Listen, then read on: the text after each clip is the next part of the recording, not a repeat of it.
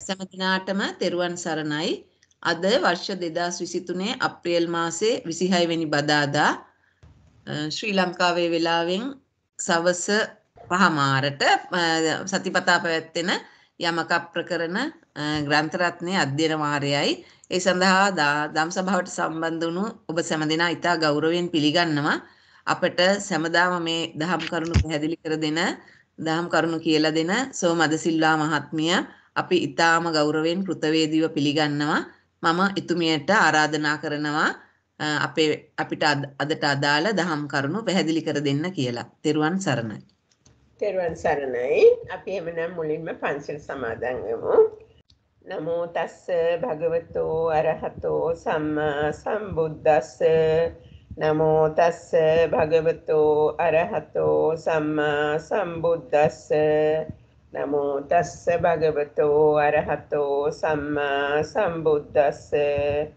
බුද්ධං සරණං ගච්ඡාමි ධම්මං සරණං ගච්ඡාමි සංඝං සරණං ගච්ඡාමි ဒုတိ යම්පි බුද්ධං සරණං ගච්ඡාමි ဒုတိ යම්පි ධම්මං සරණං ගච්ඡාමි ဒုတိ යම්පි සංඝං සරණං ගච්ඡාමි තතියම්පි බුද්ධං සරණං ගච්ඡාමි තතියම්පි ධම්මං සරණං ගච්ඡාමි තතියම්පි සංඝං සරණං ගච්ඡාමි පානාති පාතා වේරමණී සික්ඛාපදං සමාදියාමි අදින්නා දාන වේරමණී සික්ඛාපදං සමාදියාමි කාමේසු මිච්ඡාචාරා වේරමණී සික්ඛාපදං සමාදියාමි මුසාවාදා වේරමණී සික්ඛාපදං සමාදියාමි සුරාමේරය මජ්ජපමා දට්ඨානා වේරමණී සික්ඛාපදං සමාදියාමි.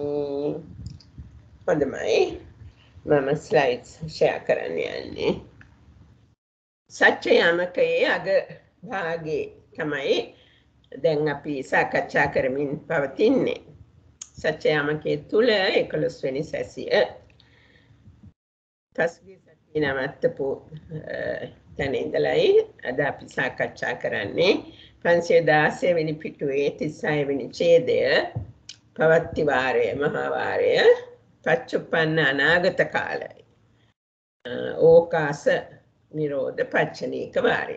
අපි දන්නවා ඕකාස වාරය පෙළ පොතේ මේ එකවරයි කියන්නේ මුලින්ම පච්චුප්පන්න වාරය කතා කරද්දී ඊට පස්සේ සඳහන් කරන්නේ නැහැ පේයාලමින් පමණයි සඳහන් කරලා තියෙන්නේ. ඒ වුණාට මම හිතුවා අපි හැමදාමත් වගේ ඒ යමකේ සාකච්ඡා නොකර යන නිසා අදත් අපි අඩු ගානේ යමක යක් දෙකක්වත් ඕකාස වාරයෙන් කතා කරමු කියලා. මෙතන පච්චුප්පන්න අනාගත නිසා සන්නිඨානය පච්චුප්පන්නයි. ඒ කියන්නේ වර්තමාන කාලය. අනාගත නිසා සංසය අනාගත කාලය. එතකොට සන්නිඨානය වර්තමාන සංසය අනාගත.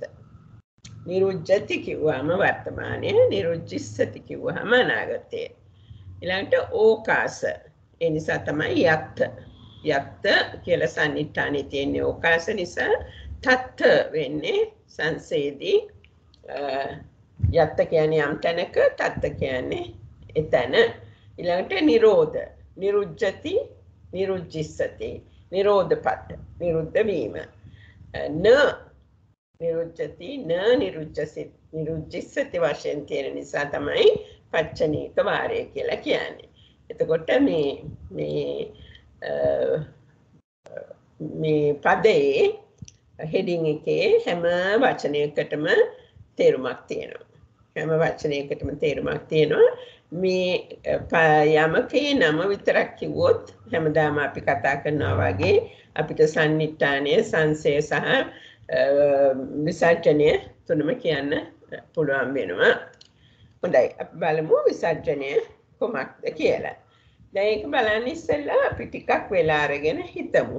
දැන් මොකක්ද මෙතන කියන්නේ? කොහොමද අපි විසර්ජනය හොයන්නේ? මම නම් ඇත්තටම පුද්ගලිකව දකිනවා අපි මේ කරන කොටස ටිකක් සංකූලයි. එකපාරටම හිතන්නත් එච්චර ලේසි නැහැ.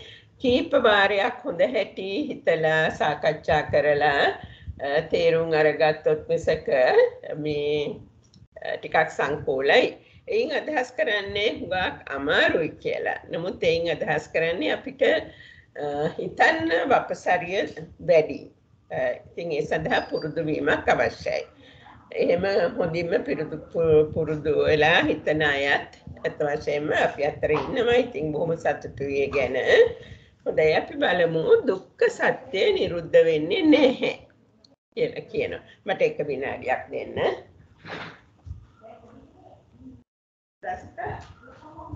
පොත දාලාද තියෙන්නේ ශ්‍රීමති මහත්මිය පේන්නේ නැහැ. ඒ කියන්නේ තාම ෂෙයා කළා නැහැ සත්‍යයමක 11 වෙනි සැසිය කියලා පේනවා. ඒක පේන්නේ නැද්ද? හරි ඒක. ඔව් ඔව් හරි. ඊළඟ ස්ලයිඩ් එකටත් මම ගිහින් තියෙන්නේ. පේන්නේ නැද්ද? නෑ මට නම් පේන්නේ නැහැ. අනිත් අයට පේනවද? නෑ පේන්නේ. අපිටත් පේන්නේ නෑ මහත්මිය ඒකට ඔව් අනිත් ඒ පළවෙනි එක තාම සත්‍යයමක 11 වෙනි සැසිය කියන එක විතරයි පේන්නේ. හොඳයි. එහෙමනම් මට ආයිමත් මම හිතන්නේ ෂෙයා කරන්න වෙයි. මොකක් හරි ප්‍රශ්නයක් ඇති. ආයිත් ෂෙයා කරන්න. හරි ආවා. තියෙනවා දැන්. හරි ආවා. හරි. එහෙමනම් මම බලන්නම් ෆුල් ස්ක්‍රීන් යන්න. හරි. දැන් පේනවද? පේනවා මහත්මිය පේනවා. හරි. ඔව් දැන් පේනවා. දැන් මම කියපු ටික නැවත කියන්න ඕනේද? මම කිව්වේ මේ පච්චුප්පන්න ඇහුණා. ඇහුණනේ ඕනේ නෑ. හරි අපි එතන නවත්තපු තැන ඉඳලා පටන් ගත්තොත් යත්ත දුක්ඛ සත්‍යං න නිරුච්ඡති යම් තැනක දුක්ඛ සත්‍ය නිරුද්ධ නොවේද. එතන සමුදය සත්‍ය අනාගතයේදී නිරුද්ධ නොවේද කියලායි ප්‍රශ්නය පුච්චාව. එතකොට කොතැන ඉතින් අපිට හිතන්න පුළුවන්කම තියෙන්න ඕනේ නැත්නම් හිතන ආකාරයේ විය යුත්තේ කොතැනද දුක්ඛ සත්‍ය නිරුද්ධ නොවෙන්නේ. නමුත් එහෙම තේරුම් ගන්න උත්සාහ කරද්දී හඳුනා ගන්න උත්සාහ කරද්දී සංසය අමතක කරලා හඳුනා ගන්නත් බැහැ. මොකද සංසයට ගැළපෙන නොගැළපෙන වශයෙන් කඩා ගන්න පුළුවන් ආකාරයට තමයි ඒ ස්ථාන හඳුනා ගන්න වෙන්නේ. එතකොට දුක්ඛ සත්‍ය නිරුද්ධ වෙන්න නම් උපදින්නත් එපේ. එතකොට දුක්ඛ සත්‍ය උපදින ඕනම තැනක ඒ නිරුද්ධ වෙන්න පුළුවන්. එතකොට අපි දන්නවා දුක්ඛ සත්‍ය කියලා කියන්නේ රූප, චිත්ත, චෛතසික. ඒවා දුක්ඛ සත්‍ය. පංචස්කන්ධයම දුක්ඛ සත්‍ය. එතකොට එක ස්කන්ධයක් හොයත් නම් මෙතන දුක්ඛ සත්‍ය තියෙනවා. එතකොට දුක්ඛ සත්‍ය නැති තැනක් නැති බව අපි මෙට කලිනුත් සාකච්ඡා කරලා දැනගත්තා. එහෙමනම් හැම තැනකම දුක්ඛ සත්‍ය උපදිනවා. එහෙම උපදිනවා නම් නිරුද්ධ වෙන්නත් ඕනේ. උපදිනවා නම් නිරුද්ධ වෙන්න එපැයි. එතකොට දුක්ඛ සත්‍ය නිරුද්ධ නොවන තැනක් නැහැ. සංසයට ගියාම එතන සමුදය සත්‍ය අනාගතයේදී නිරුද්ධ නොවන්නේද කියන ප්‍රශ්නයට විසර්ජනයක් හොයන්න සන්නිට්ඨානයට අදාළ තැනක් නැහැ.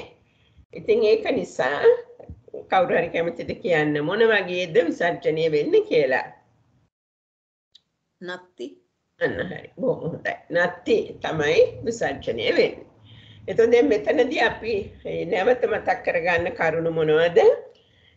දුක්ඛ සත්‍ය නූපදින ඒ නිසා නිරුද්ධ නොවන තැනක් නැහැ. භූමියක් ස්ථානයක් නැහැ. එතකොට සන්නිට්ඨානයට යම් අභිධේයාර්ථයක් නැත්නම් අපිට සංසයක් හොයන්න බැහැ. සන්නිට්ඨානයට ගැලපෙන නොගැලපෙන දෙයක් හොයන්න බෑ. ඒක නම් බොහොම සරල කරුණක්. අපි මේක කලිනුත් ඉගෙනගෙන තිබුණා. නමුත් අපි දැන් මෙතන ඉන්න නිසා බලමු සමුදය සත්‍ය නිරුද්ධ නොවන තැනක් තියෙන්න පුළුවන්ද කියලා. ඒක අදාළ නෑ විසර්ජනයට. නමුත් දුක්ඛ සත්‍ය නිරුද්ධ නොවන තැන් නැහැ කියලා අපි තේරුම් ගත්තා. සමුදය සත්‍ය නිරුද්ධ නොවන තැන් තියෙනවද කියන එක. කාට හරි කියන්න පුළුවන්ද එහෙම සමුදය සත්‍ය නිරුද්ධ නොවන තැන්. එතකොට නිරුද්ධ නොවනකොට මම හිතනවා අපිට හිතන්න පුළුවන් නම් වඩා හොඳයි කියලා එහෙනම් උපදින්න නැති තැන් තියනවාද කියලා. සමුදය සත්‍ය උපදින්නේ නැත්තම් නිරුද්ධ වෙන්නත් විදියක් නැහැනේ. එතකොට සමුදය සත්‍ය නූපදින තැන් තියනවාද? තියෙනවා. තියෙනවනේ. ඒ කොහෙද? අසඤ්ඤ සත්‍ය. අසඤ්ඤ සත්‍ය. දැන් ඉතින් අපිට ඒ හරිය හොඳට හුරුයි පුරුදුයි බොහොම හොඳයි. එහෙම ඒ පිළිතුර දීපු එකට. එතකොට අපි ඒකත් මතක තියාගමු. සමුදය සත්‍ය කියන්නේ තෘෂ්ණාව කියන්නේ චෛතසිකයක්. එතකොට චෛතසිකයක් පහළ වෙන්න සිත් පහළ වෙන්න ඕන. සිත චෛතසික එකටයි පහළ වෙන්නේ. එහෙම පහළ නොවන එකම භූමියක් තියෙනවා. ඒ තමයි අසඤ්ඤ සත්‍ය. එතකොට දුක්ඛ සත්‍ය පහළ නොවනවා වගේම සමුදය සත්‍යයත් පහළ නොවන තැනක් වගේ නෙමෙයි. සමුදය සත්‍ය පහළ නොවන එක භූමියක් තියෙනවා. ඒ තමයි අසඤ්ඤ සත්‍යය. ওই විදිහට ඇත්තටම මේ හදාරනකොට හිතන්න පුළුවන් මාර්ග සත්‍ය පහළ නොවන තැනක් තියෙන්න පුළුවන්ද කියලා. පුළුවන්ද මාර්ග සත්‍ය පහළ නොවන තැනක් තියෙන්න? අසඤ්ඤ සත්‍ය? අසඤ්ඤ සත්‍ය බෑ. හරියටම හරි. ඇයි? මාර්ග සත්‍ය කියන්නේ චෛතසික. චෛතසික නැතිනේ අසඤ්ඤ සත්‍ය තව අන්න හරි. අපාය. දැන් අපායේ පහළ වෙන්නේ නැත්තේ එක හේතුවකට මේ අසඤ්ඤ සත්‍ය පහළ නොවෙන්නේ තවත් හේතුවකට. ඉතින් ඒකත් අපි මතක තියාගමු. අපාය කියන්නේ අපාය කියන්නේ දු හේතුක සත්‍යයෙන් නැත්නම් අහේතුකයත් උපදිනවද අපායේ? ඒ අයට මඟඵල ලබන්න බැහැ නේද? අසඤ්ඤ සත්‍ය අහේතුකය. අහේතුකයිනේ හරි. ඒ නිසා මඟඵල ලබන්න ඒගොල්ලන් භව්‍ය නැහැ. අන්න හරි භව්‍ය නැහැ. ඒ නිසා පහළ වෙන්නේ. අසඤ්ඤ සත්‍යෙත් එකාතකින් බලනකොට භව්‍ය නැති කමම තමයි කියන්න තියෙන්නේ. ඒ භූමියේ ස්වභාවය තමයි චිත්තචෛතසික පහළ නොවීම. හොඳයි. ওই විදිහට මේ අපි සාකච්ඡා කරගෙන යනකොට මම හිතනවා පුළුවන් තරම් අපි බලමු ওই වපසරියට අයිති වෙන කරුණු හොඳ හැටි තේරුම් අරගෙනම ඉදිරියට යන්න. තෙරුවන් සරණයි. දුක්ඛ සත්‍ය නිරුද්ධ නොවන තැනක් නැහැ කිව්වම එතකොට අසඤ්ඤ සත්‍යයේ හිතක් නැති වුණාට ඒ රූපයට දුකක් තියනවද? ඒක හිතාගන්නේ කොහොමද? රූප දුක කියලා කියන්නේ අපිට එක පැත්තකින් බලන්න පුළුවන් පංචස්කන්ධයම කියලා දුකයිනේ. එතකොට චිත්ත චෛතසික රූප කියන තුනම දුකයි. එතකොට සිත් චෛතසික නැති වුණාට රූප තියෙනවා අසඤ්ඤ සත්‍යය. ඉතින් ඒ නිසා අසඤ්ඤ සත්‍යයේ දුක උපදිනවා දුක නිරුද්ධ වෙනවා. උපදිනවා නම් නිරුද්ධ වෙනවා. යම් කිසි දෙයක් පහළ වෙනවා නම් උපදිනවා නම් ඇති වෙනවා නම් නිරුද්ධ වෙනවා. ජීවිත නවකය කියන රූප කලාප තියෙනවනේ එතන. ඔව් ඒක මම හිතුවේ හිතක් නැති හින්දා දුකක් මං අර වෙන විදිහකට වැටි හිතන විදිහ. පංච උපාදානස්කන්ධම දුකයි. දුකයි. මානසික දුකක් නැති වුණාට ඒ කියන්නේ කායික මානසික දුකක් නැහැ. නමුත් අර රූප තියෙන හින්දා ඒ රූපයම ඒ කියන්නේ සියලු සංස්කාර දුක වගේ ඒ රූපයේ තියෙද්දි රූපයක් දුක ඒ කියන්නේ මොනවාද දුක් සත්‍යයටයි තී පරම ධර්ම වලට තියෙනවනේ රූප 28ම. ඒතර මෙතන ජීවිත නවකයේ තියෙන හින්දා ඒක දුක්ඛ සත්‍යයටයි තී. ඔව්. පීලන සංකත සංతాප විපරිණාම කියන ලක්ෂණ තියෙනවා එතන. තියෙනවානේ. ඔව් හරි හරි. කොහොම හොඳයි. මම කැමතියි අර ජීවිත නවකයේ පොඩ්ඩක් නැවත හැමෝටම මතක් කරලා දෙන්න පුළුවන් නම්. කවුරු හරි සඳහන් කළා නේද ජීවිත නවකය ගැන?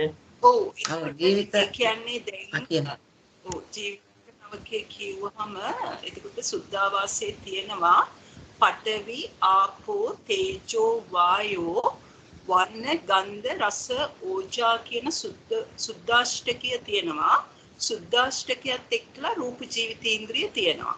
එතකොට ඒ කියන්නේ අර පොඩිම රූප කලාපයේ කර්මජ රූප කලාපය ජීවිත නවකය කියන එක තමයි අසන්න සත්‍යයන්ට තියෙන්නේ. එතකොට ජීවිත නවකයෙන් තමයි අසන්න සත්‍යය නිර්ම වෙලා තියෙන්නේ. එතකොට තියෙන්නේ රූප කොටස් විතරයි. එතකොට මේ රූප කොටස් වලින් අපි දැන් රූප 9ක් ඒ 9 වැඩ කරන ආයතන වෙන්නේ අර මේ වර්ණ රූපය රූපායතනයේ විදිහට වැඩ කරනවා. මේ එතකොට ධම්මායතනයේ විදියට වැඩ කරන්නේ අර මේ එතන මේ වැඩ කරනවා ආපෝ කොටස වැඩ කරනවා ඊට අමතරව ඕජා රූපේ ඒකයි අර රූප ජීවිතින්ද්‍රයයි තමයි ධම්මායතනයේ විදියට වැඩ කරන්නේ. ඒ තුන විතරයි. අනිත් ඒවා ඔක්කොම මුත විදියට තමයි ඒක වැඩ කරන්නේ නැහැ ඒවා. ඔව්. අන්න ඒ වාගේ දැන් අත වශයෙන්ම ආපස්සට ගිහිල්ලා අභිධර්මාර්ථ සංග්‍රහය වගේ පොත් බලන එකත් හොඳයි. නැත්නම් මේ වගේ සාකච්ඡාවකදී මතක තියෙන අය හොඳින් තේරුම් ගත්ත අය දැන් තමයි පැහැදිලි කර දුන්නා වගේ ඒවත් අපි මතකයට අරගෙන යමු. එතකොට එහෙමනම් මේකේ විසර්ජනය මොකක් වෙන්න ඕනේද? දැන් අපිට කියන්න වෙනවා අසඤ්ඤ සත්‍ය ගැනනේ. අසඤ්ඤ සත්‍යයේ අනාගතයේදී සමුදය සත්‍යය නිරුද්ධ වෙන්නේ නැහැ. නමුත් දුක්ඛ සත්‍ය නිරුද්ධ නොවන්නේ නොවේ කියන දෙයක් සඳහන් වෙන්න ඕනේ නේද? නමුත් පිළිතුර තියෙන්නේ ආමන්තා කියලා. ඇයි එහෙම උනේ? එහෙම වෙන්න හේතුව මේකයි. අනාගතයේදී සමුදය සත්‍යය නිරුද්ධ නොවන එකම තැනයි තියෙන්නේ ඒ අසඤ්ඤ සත්‍යය. ඒක බෙදන්න බෑ ආයිමත් අපිට සංසයට ගැලපෙන නොගැලපෙන කියලා. එතන දුක්ඛ සත්‍ය දැන් නිරුද්ධ වෙමින් පවතිනවා. එතකොට සන්නිඨානයට අයිති එකම අභිදේයාර්ථයට සංසය ගැලපෙනවා. ඉතින් ඒ නිසා ආමන්තා වෙනවා පිළිතුර. ආමන්තා කියන පිළිතුර ලැබෙන්නේ අන්නේ වැනි අවස්ථාවල් වල. හොඳයි. ඒක මහත්මිය එහෙම දෙක ඒක මෙහෙම ගන්න බැයිද? කියන්න. අසඤ්ඤ සත්තේ තත්ත සමුදය සත්‍යං න නිරුද්ධිස්සති නොච තත්ත දුක්ඛ සත්‍යං න නිරුද්ධ්‍යති චතුෝකාරේ පංචවෝකාරේ තත්ත සමුදය සත්‍යං ච නිරුද්ධිස්සති දුක්ඛ සත්‍යං ච නිරුද්ධ්‍යති. එහෙම ගන්න බැයිද?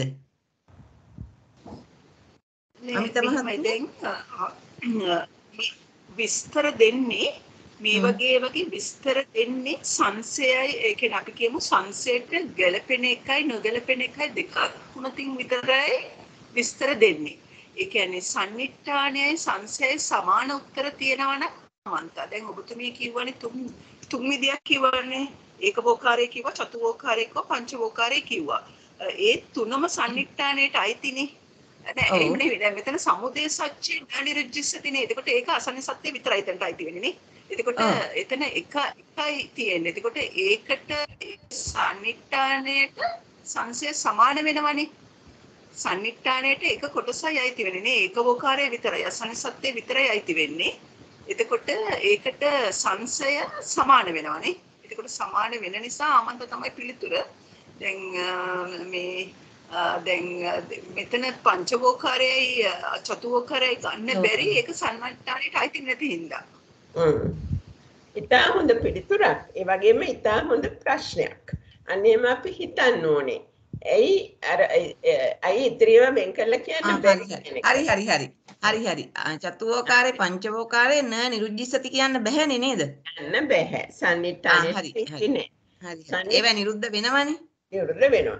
හරි සමා වෙන්න මහත්මිය. ඔව් මට ඔළුවට ආපු එක මං කිව්වේ හරි. නමුත් එහෙම කියපු එක ගොඩක් හොඳයිනේ. අපි හැමෝම එකෙන් ඉගෙන ගන්නවනේ නේද? ඔව්. සන්නිඨානයේ අයිති වුණා නම් පංචවෝකාරේ චතුවෝකාරේ දැන් ඔය උත්තරේ තමයි එහෙනම් අපිට දෙන්න වෙන්නේ. නමුත් අයිති නෑ. කොහොම පින්. හරි. තව ඉදිරියට යමු. දැන් යස්ස යත්ථ දුක්ඛ සත්‍යං නිරුච්ඡති. යම් කෙනෙකුට යම් තැනක දුක්ඛ සත්‍ය නිරුද්ධ වෙන්නේ නැහැ. යම් කෙනෙකුට යම් තැනක දුක්ඛ සත්‍ය නිරුද්ධ වෙන්නේ නැහැ. තස්ස තත්ත මග්ග සත්‍යං න නිරුද්ධිස්සති ඉති. ඔහුට එතන මාර්ග සත්‍ය නිරුද්ධ වන්නේ නැද්ද අනාගතයේදී?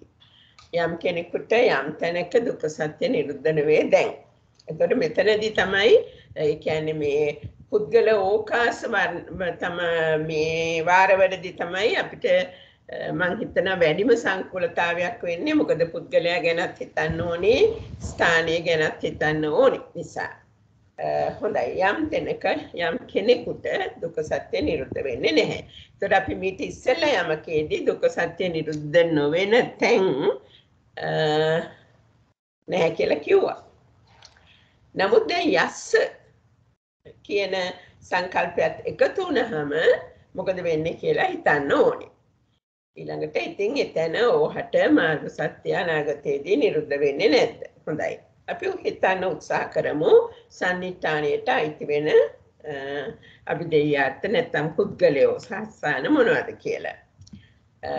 එතෙන්දී මෙන්න මේ විදිහට තමයි කඩලා තියෙන්නේ. ඒ කියන්නේ සංසයට ගැලපෙන්න තේසන් තත්ත දුක්ඛ සත්‍යං නිරුච්ඡති දුක්ඛ සත්‍යත් නිරුද්ධ නොවි නොච තේසන් තත්ත මග්ග සත්‍යං නිරුච්ඡති. නමුත් මග්ග සත්‍ය නිරුද්ධ නොවන්නේ නොවේ.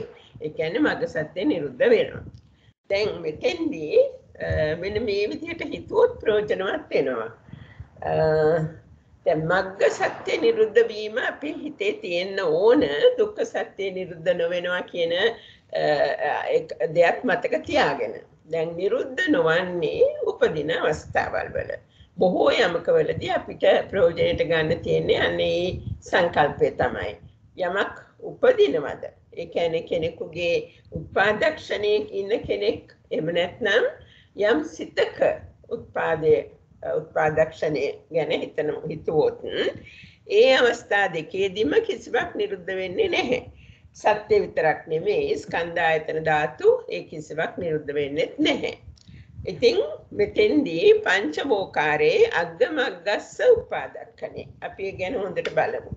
අග්ගමග්ගස්ස උපාදක්ඛනේ ඒ කියන්නේ අරහත් මාර්ගයේ උපදින වෙලාවේදී ෂණේදී දුක්ඛ සත්‍ය නිරුද්ධ වෙන්නේ නැහැ. මාර්ග සත්‍ය නිරුද්ධ වෙනවා. කියන එකනේ අනාගතයේදී නිරුද්ධ වෙනවා.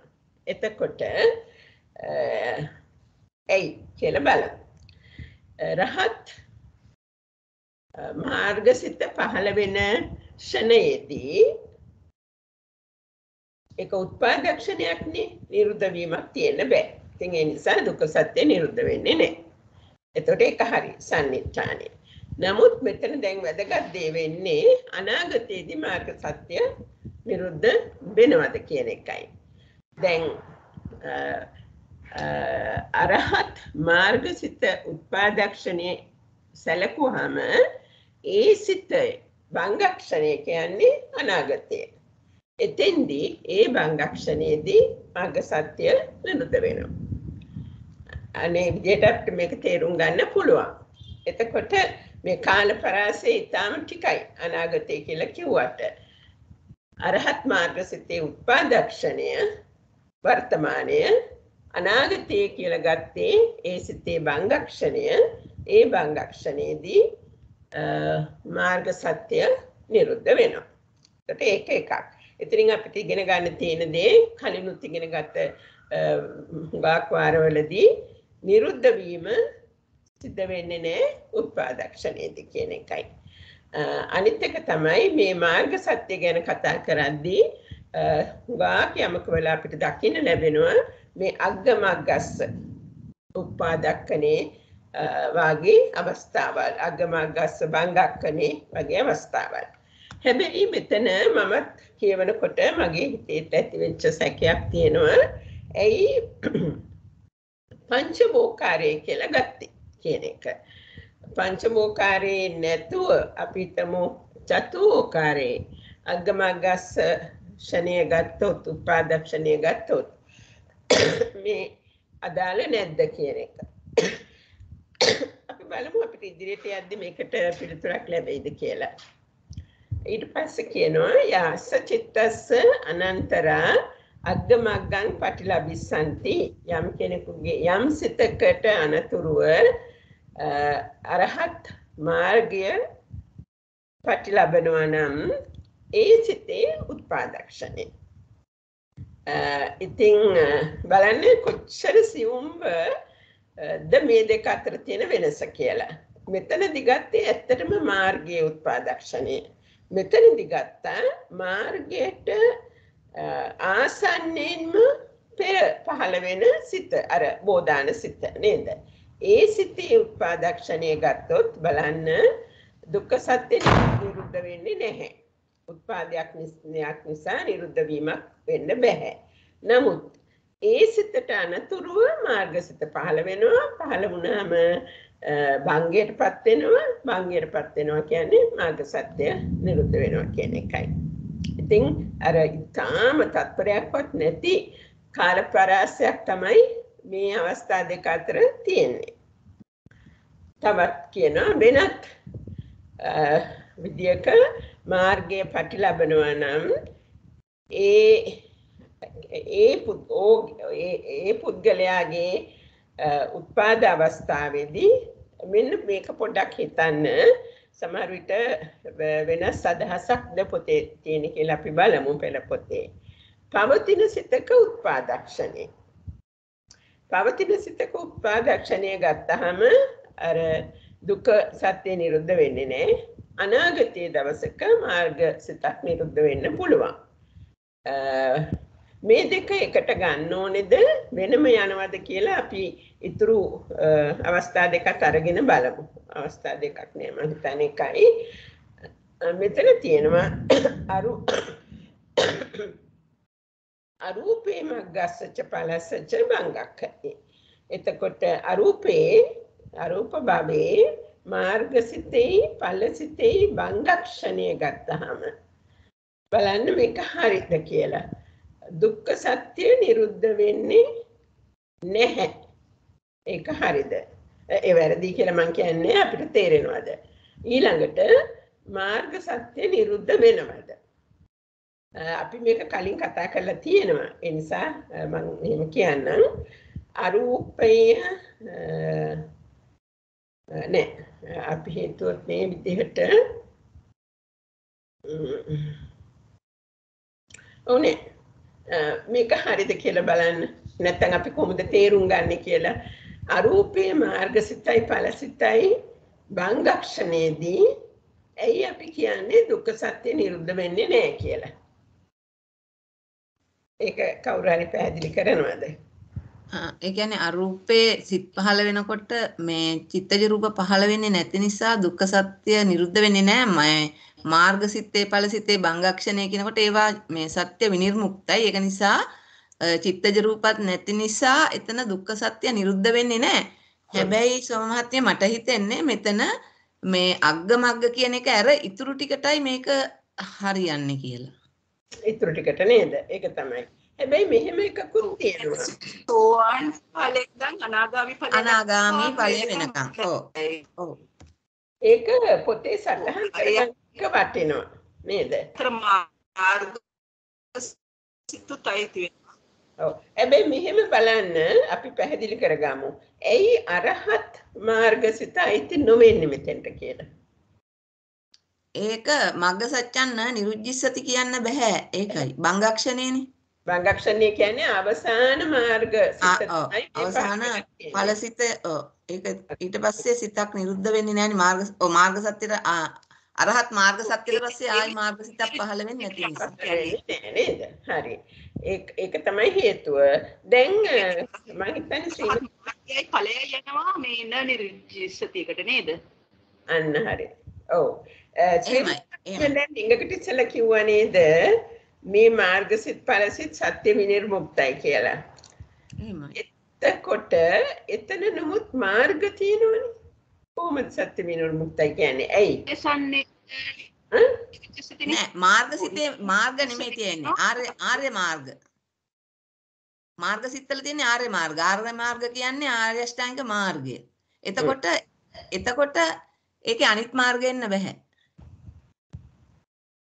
දැන් මාර්ගසිතක ඵලසිතක තියෙන්නේ ආර්ය අෂ්ටාංගික මාර්ගයනේ. දැන් එතකොට අපි කියපු අනිත් පංචාංගික මාර්ග ඒවා එන්න බෑනේ. හරි. නමුත් යම් මාර්ගයක් තියෙනවනේ නේද? ආර්ය මාර්ගය. එතකොට ඒ කියන්නේ ආර්ය අෂ්ටාංගික මාර්ගය. මාර්ගය. එතකොට සත්‍ය විනිර්මුක්තයි කියන්න පුළුවන්ද? ආර්ය අෂ්ටාංගික මාර්ගයේ සත්‍ය විනිර්මුක්ත නෑ. ඔව්. සත්‍ය විනිර්මුක්ත නෑ. ඔව්. දුක්ඛ මේ මාර්ග සත්‍ය. ඔව්. මාර්ග සත්‍ය සමා වෙන්න. ඔව්. ඒක මාර්ග සත්‍ය. හරි. ඵලයේ ඵල සිත්වල තියෙනවා. ඒක මාර්ග සත්‍ය නෙමෙයි. නෙමෙයි. ඒක හරි. අන්න හරි. ඔව්. ඒක පොඩ්ඩක් ඵල සිත්වල තියෙන එක මාර්ග නෙමෙයි. නෙමෙයි. අන්න හරි. දැන් බලන්න අපි මං කියවනේ පොඩි පැහැදිලි කිරීමක් කරනවාද සෝම මහත්මිය? මෙතන අරූපේ මග්ගස්සච පලස්සච කොහම ඒ ඇවිල්ලා මේ කියන්නේ සුද්ධාවාස වගේද? නැහැ නේද? සුද්ධාවාස විතරක් නෙමෙයි මම හිතන හැටියට ඔක්කොම අරූප ලෝක කියලා. එතන මග්ගස්සච කිව්වහම සකෘදාගාමී මාර්ගයේ ඉඳන් නේද යන්නේ. පලස්සද කිව්වහම සෝහන් ඵලයේ ඉඳන් නේද? ඒකට හේතුව අරූපේ සෝවන් වෙන්නේ නැහැ කියන එකද? නෑ සෝහන් නෑ මාර්ගසිත නැහැ. මාර්ගසිත පහළ වෙන්නේ ඵලසිත පහළ වෙන්නේ. එතකොට මග්ගස්සච කිව්වහම සකෘදාගාමී මාර්ගයේ සෝහන් ඵලයේ ඉඳන්නේ. උඩට යන්නේ. ඒවා ඇත්තටම ඔය කරුණු මම දන්නේ අටුවාව වගේ තැනක තියෙනවද අටුවාවක ටීකාවක කියලා.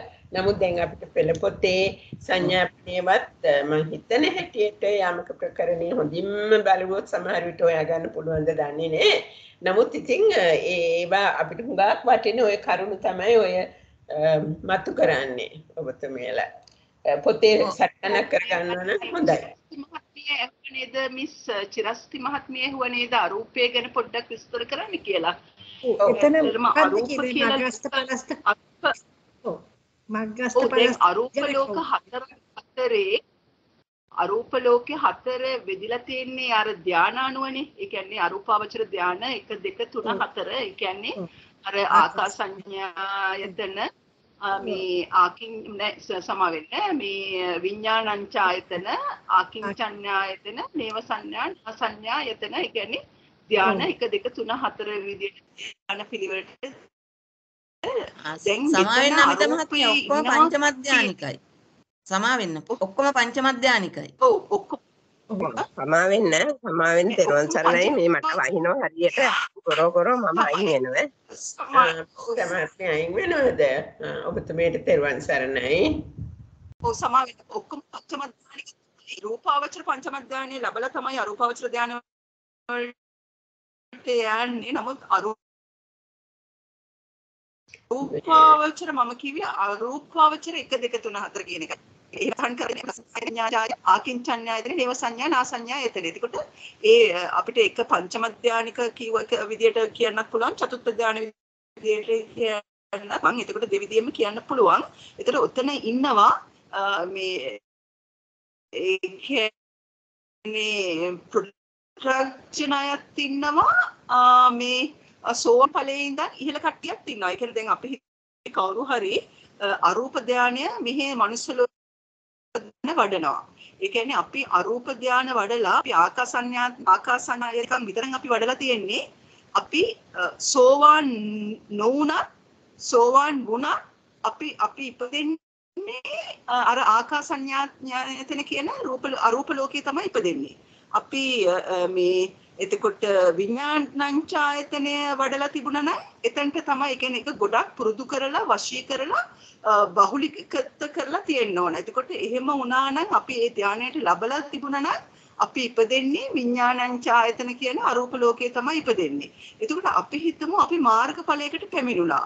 අපි මාර්ගඵලයකට පැමිණුණා නම් අපි සෝවාන් වුණත් සකදාගාමී වුණත් අපි අර ධානයේ නම් වැඩිපුර වඩලා අරූප ධානයේ නම් වඩලා බහුලීකృత කරලා තියෙන්නේ.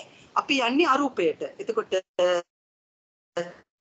අර සුද්ධාවාසයට යන රූප ධානයි ඒගොල්ලෝ වඩලා බහුල කරලා තියෙන්නේ. ඒගොල්ලෝ රූපය බහුලීක කරලා නේද බුදුරජාණන් වහන්සේ අපිට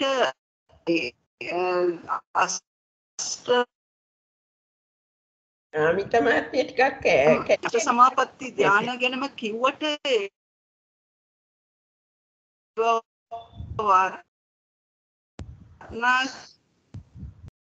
ඇහෙන්නම මැදි අමිත මහත්මිය ටිකක් කනෙක්ෂන් එකේ දුර්වලකමක් වගේ පේන්නේ.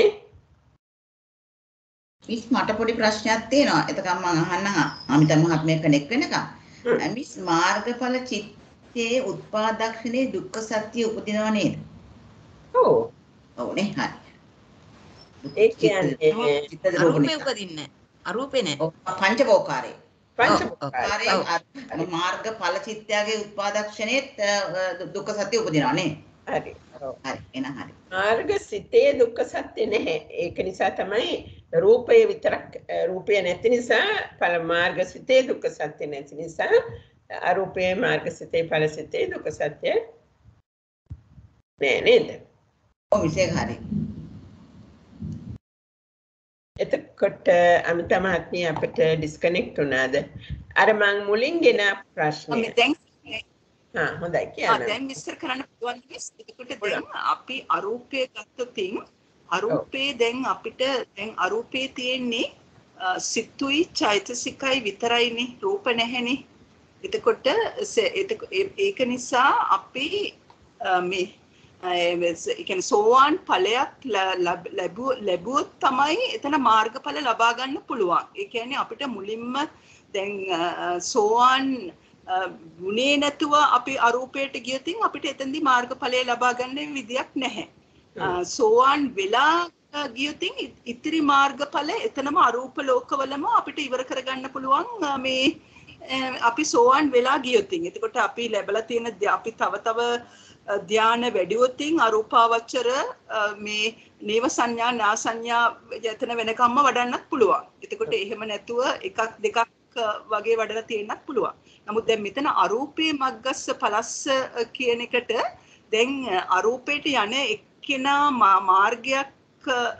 මාර්ගයක නෙවි සෝවාන් ඵලයේ තමයි අඩුම ස්ථානය මේ මාර්ගඵල ලැබුවාගෙන් අඩුම ස්ථානයේ සෝවාන් ඵලය ලැබපු එක්කෙනා. එතකොට එතනින් එහාට ඉදිරියට යාට අරහත් ඵලය දක්වාම ලබන්න පුළුවන්. එතකොට අරූපයට මාර්ගයක් ඇතුව ගියා, ඒ කියන්නේ ඵලයක් ඇතුව ගියා නම් එයා එතනම රහත් ඵලය දක්වා එයා කෙලවර කරනවා. එතකොට අපි ඒක ඔළුවේ තියාගෙන තමයි මෙතන දැන් අපි දැන් මෙතන හැම වෙලෙම මෙතන භංගක්ෂණේ දැන් අනිත් සිත්තල ගන්න උත්පාදක්ෂණය තමයි අර දුක්ඛ සත්‍ය මේ එතන දැන් අරගෙන තිබ්බේ හැම එකම දුක්ඛ සත්‍ය නිරුද්ධති කොටසට උත්පාදක්ෂණයයි හැමසටකම අරගෙන තිබ්බේ.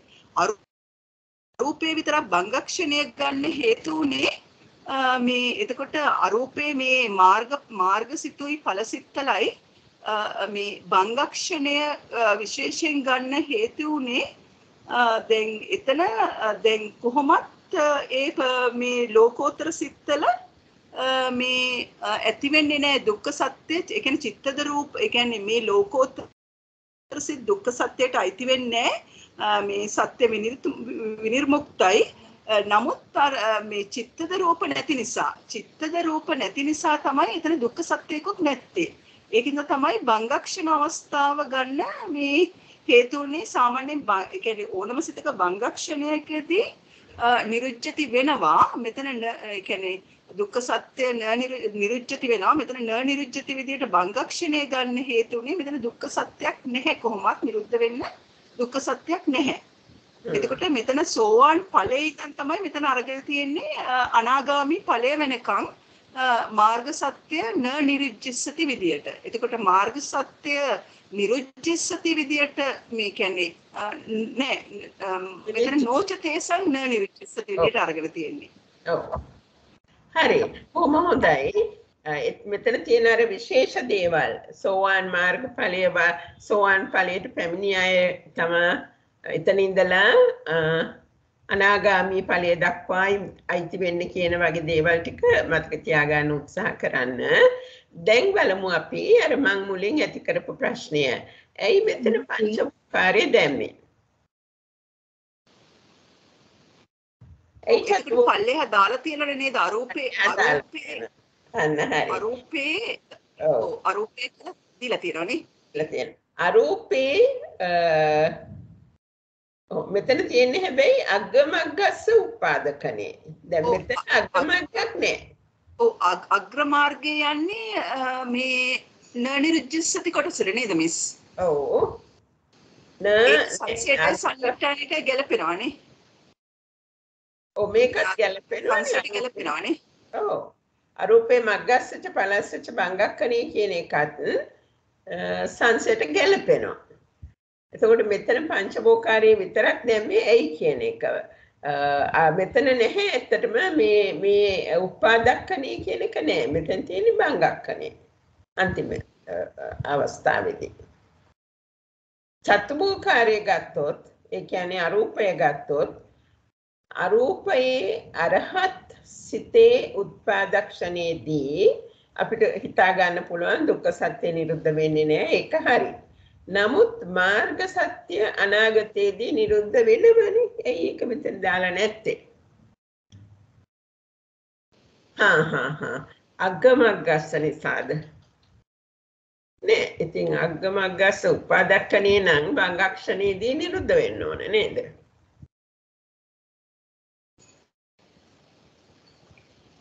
නෑ ඒ කියන්නේ කොහොමත් මිස් උත්පාදක්ෂණය ගත්තත් භංගක්ෂණය ගත්තත් අරූපේ ඒ කියන්නේ දුක්ඛ සත්‍යයක් නැහැනේ නිරුද්ධ වෙන්න. ඒ කියන්නේ මේ ලෝකෝත්තර සිත්වල දුක්ඛ සත්‍යයක් නිරුද්ධ වෙන්නේ නැහැ ඇත්තටමනේ.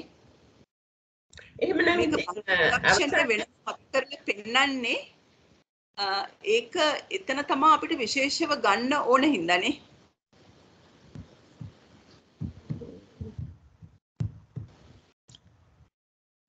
එහෙම වෙන්න පුළුවන් නේද?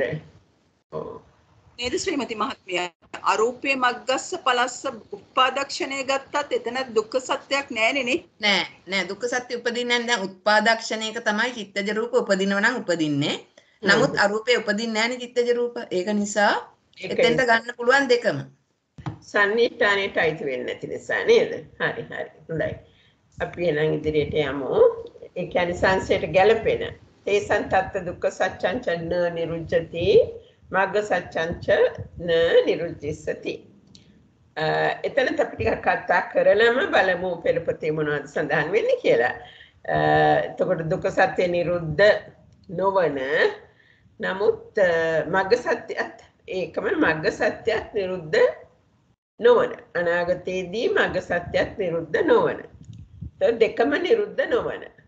දෙකම නිරුද්ධ නොවන නම් අපිට හිතන්න පුළුවන් උත්පාදක්ෂණය අයිති වෙන්න ඕනි. කොයි ආකාරයෙන්ද අයිති වෙන්න ඕනි කියලා බලමු. එකක් දීලා තියෙනවා අරහන්තානං චිත්තස්ස උපාදක්ඛනේ. එතකොට දැන් අපි ඉස්සෙල්ලා කතා කරගත්තනේ මේ අරූපේ මග්ගස්සච පලස්සච කියන තැන්වලත් අරහත් සිත එන්නේ නැහැ කියන එක නේද? අරහන්තානං චිත්තස්ස උපාදක්ඛනේ. එතකොට අරහත් සිත රහත් සිත ඉපදින අවස්ථාවේදී උපදින නිසා නිරුද්ධ වෙන්නේ නැහැ දුක්ඛ සත්‍ය. එතකොට මාර්ග සත්‍ය අනාගතයේදී නිරුද්ධ වෙන්නේ නැතිනම් මේ අරහන්තානං චිත්තස්ස කියන එකෙන් අදහස් කරන්නේ මාර්ග සිත නෙමෙයි. රහතන් වහන්සේ කෙනෙකුට ඇතිවන සිත කියන එකයි කියලා මම හිතනවා. මොකද ඒ ගැන හිතන්නේ? මෙතන මාර්ග සිතක් ගැනවත් ඵල සිතක් ගැනවත් නෙමෙයි රහත් වූ කෙනෙකුට රහත් තුනාට පස්සේ නේද? පස්සේ රහත් තුනාට පස්සේ යාගේ ඕනම සිතක් නේද? ඕනම සිතක් උපදින අවස්ථාව නේ? ඔව්. එතකොට මාර්ග සිතක් නිරුද්ධ වෙන්න විදියක් නැහැනේ. මාර්ග සිත පහළ වෙලා නිරුද්ධ වෙලා ඉවරයි නේද? ඔව්. ඉතින් ඒ වගේ දේවලුත් මතක තියාගමු. අපායිකානම් එතකොට දැන් මේ අවස්ථා දෙක ගැන හිතනකොට මග්ග සත්‍යයක් අනාගතයේදී නිරුද්ධ වෙන්න බෑ. මග්ග සත්‍ය උපදින්නේ නැති භූමියක තේසං තත්ත කියලානේ කියන්නේ. ඒකට අපි දන්නවා අපායේදී එහෙම වෙන්නේ නැහැ. මේකයි හිතන්න තියෙන තැන.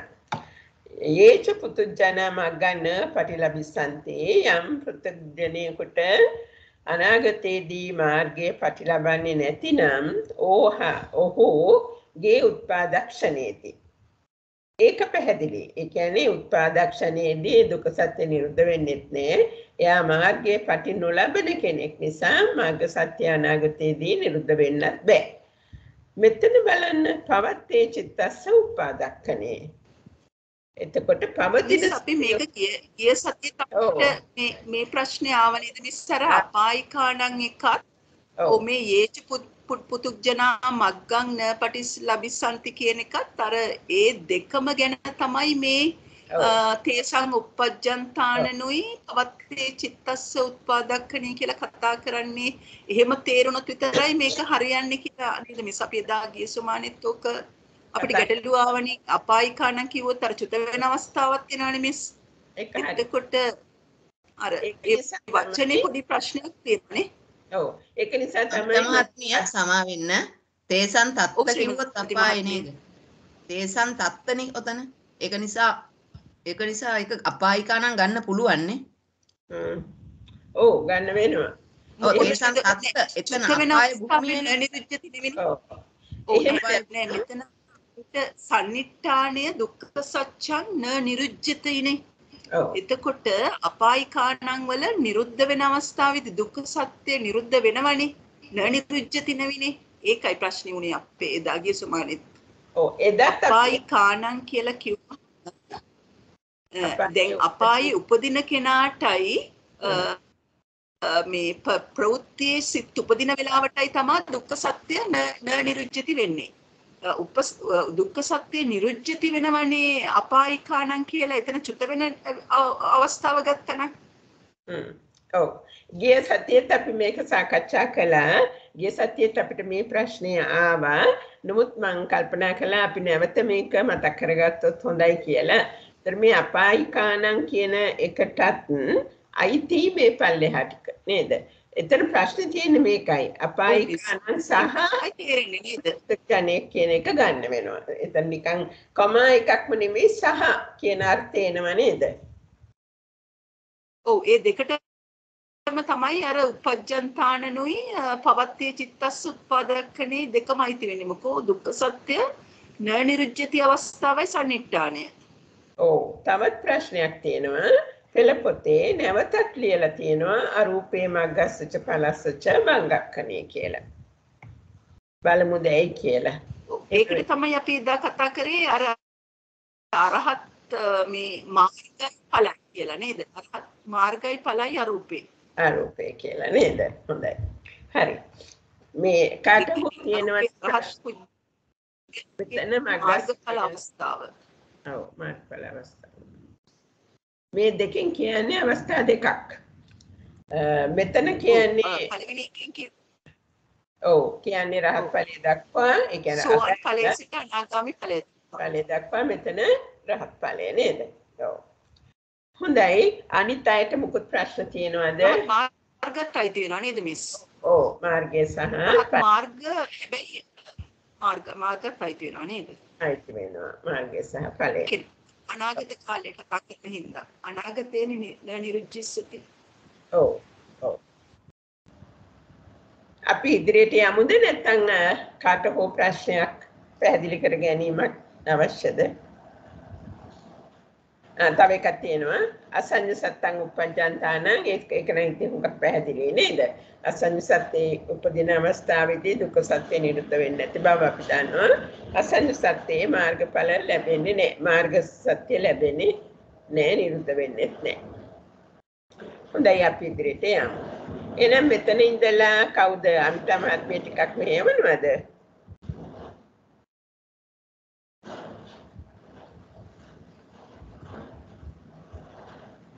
අමිතා මහත්මිය අපිට අමිතා මහත්මිය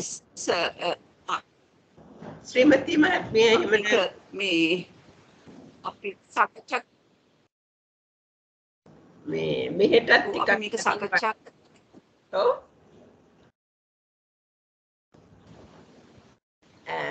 ඇහුනේ නෑ. ඔව් අපි මේක මේ පුළුවන්ද මේක මේ අපි සාකච්ඡා කරමුද චිරස්ති මහත්මිය මේක පොඩ්ඩක් සාකච්ඡා කරමුද? උත්සාහ කරන මේ අමිත මහත්මිය හරි අමාරු. ඉතින් මම කියන්නම් බලන්න යස්සවාපන යත්ත මග්ග සත්‍යං මග්ග සත්‍යය කියන්නේ මග්ග සත්‍යං න නිරුද්ධිස්සති තස්ස තත්ත දුක්ඛ සත්‍යං න නිරුද්ධිස්සති इति අනාගතේ මාර්ග සත්‍ය නිරුද්ධ වෙනවනම් දැන් දුක්ඛ සත්‍ය නිරුද්ධ නොවෙනවද? නිරුද්ධ නොවෙනවනම් එතකොට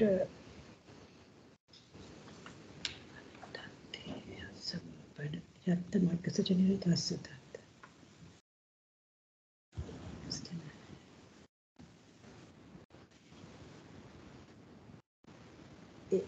ඒක අර ජන නිරුද්ධ වෙන්නේ නැත්තේ පෘථග්ජනයට නිරුද්ධ වෙන්න දෙයක් නැහැ. පෘථග්ජනයට මාර්ග සත්‍යයක් නැති නිසා අනාගතයේදී පෘථග්ජනය කියනොත් මාර්ගය පිළිලබන්න බැරි අය නේද? බැරි අය නේද? එතකොට අපාය අයගෙත් වැටෙනවනේ. අපාය අයටත් ඉති මාර්ග සත්‍යයක් නිරුද්ධ වෙන්න ලැබෙන්නේ නැහැනේ. ඒකම අසඤ්ඤ සත්‍යයන්ටත් එහෙමයි. මට ගලපලා නම් කියන්න අමාරුයි. තව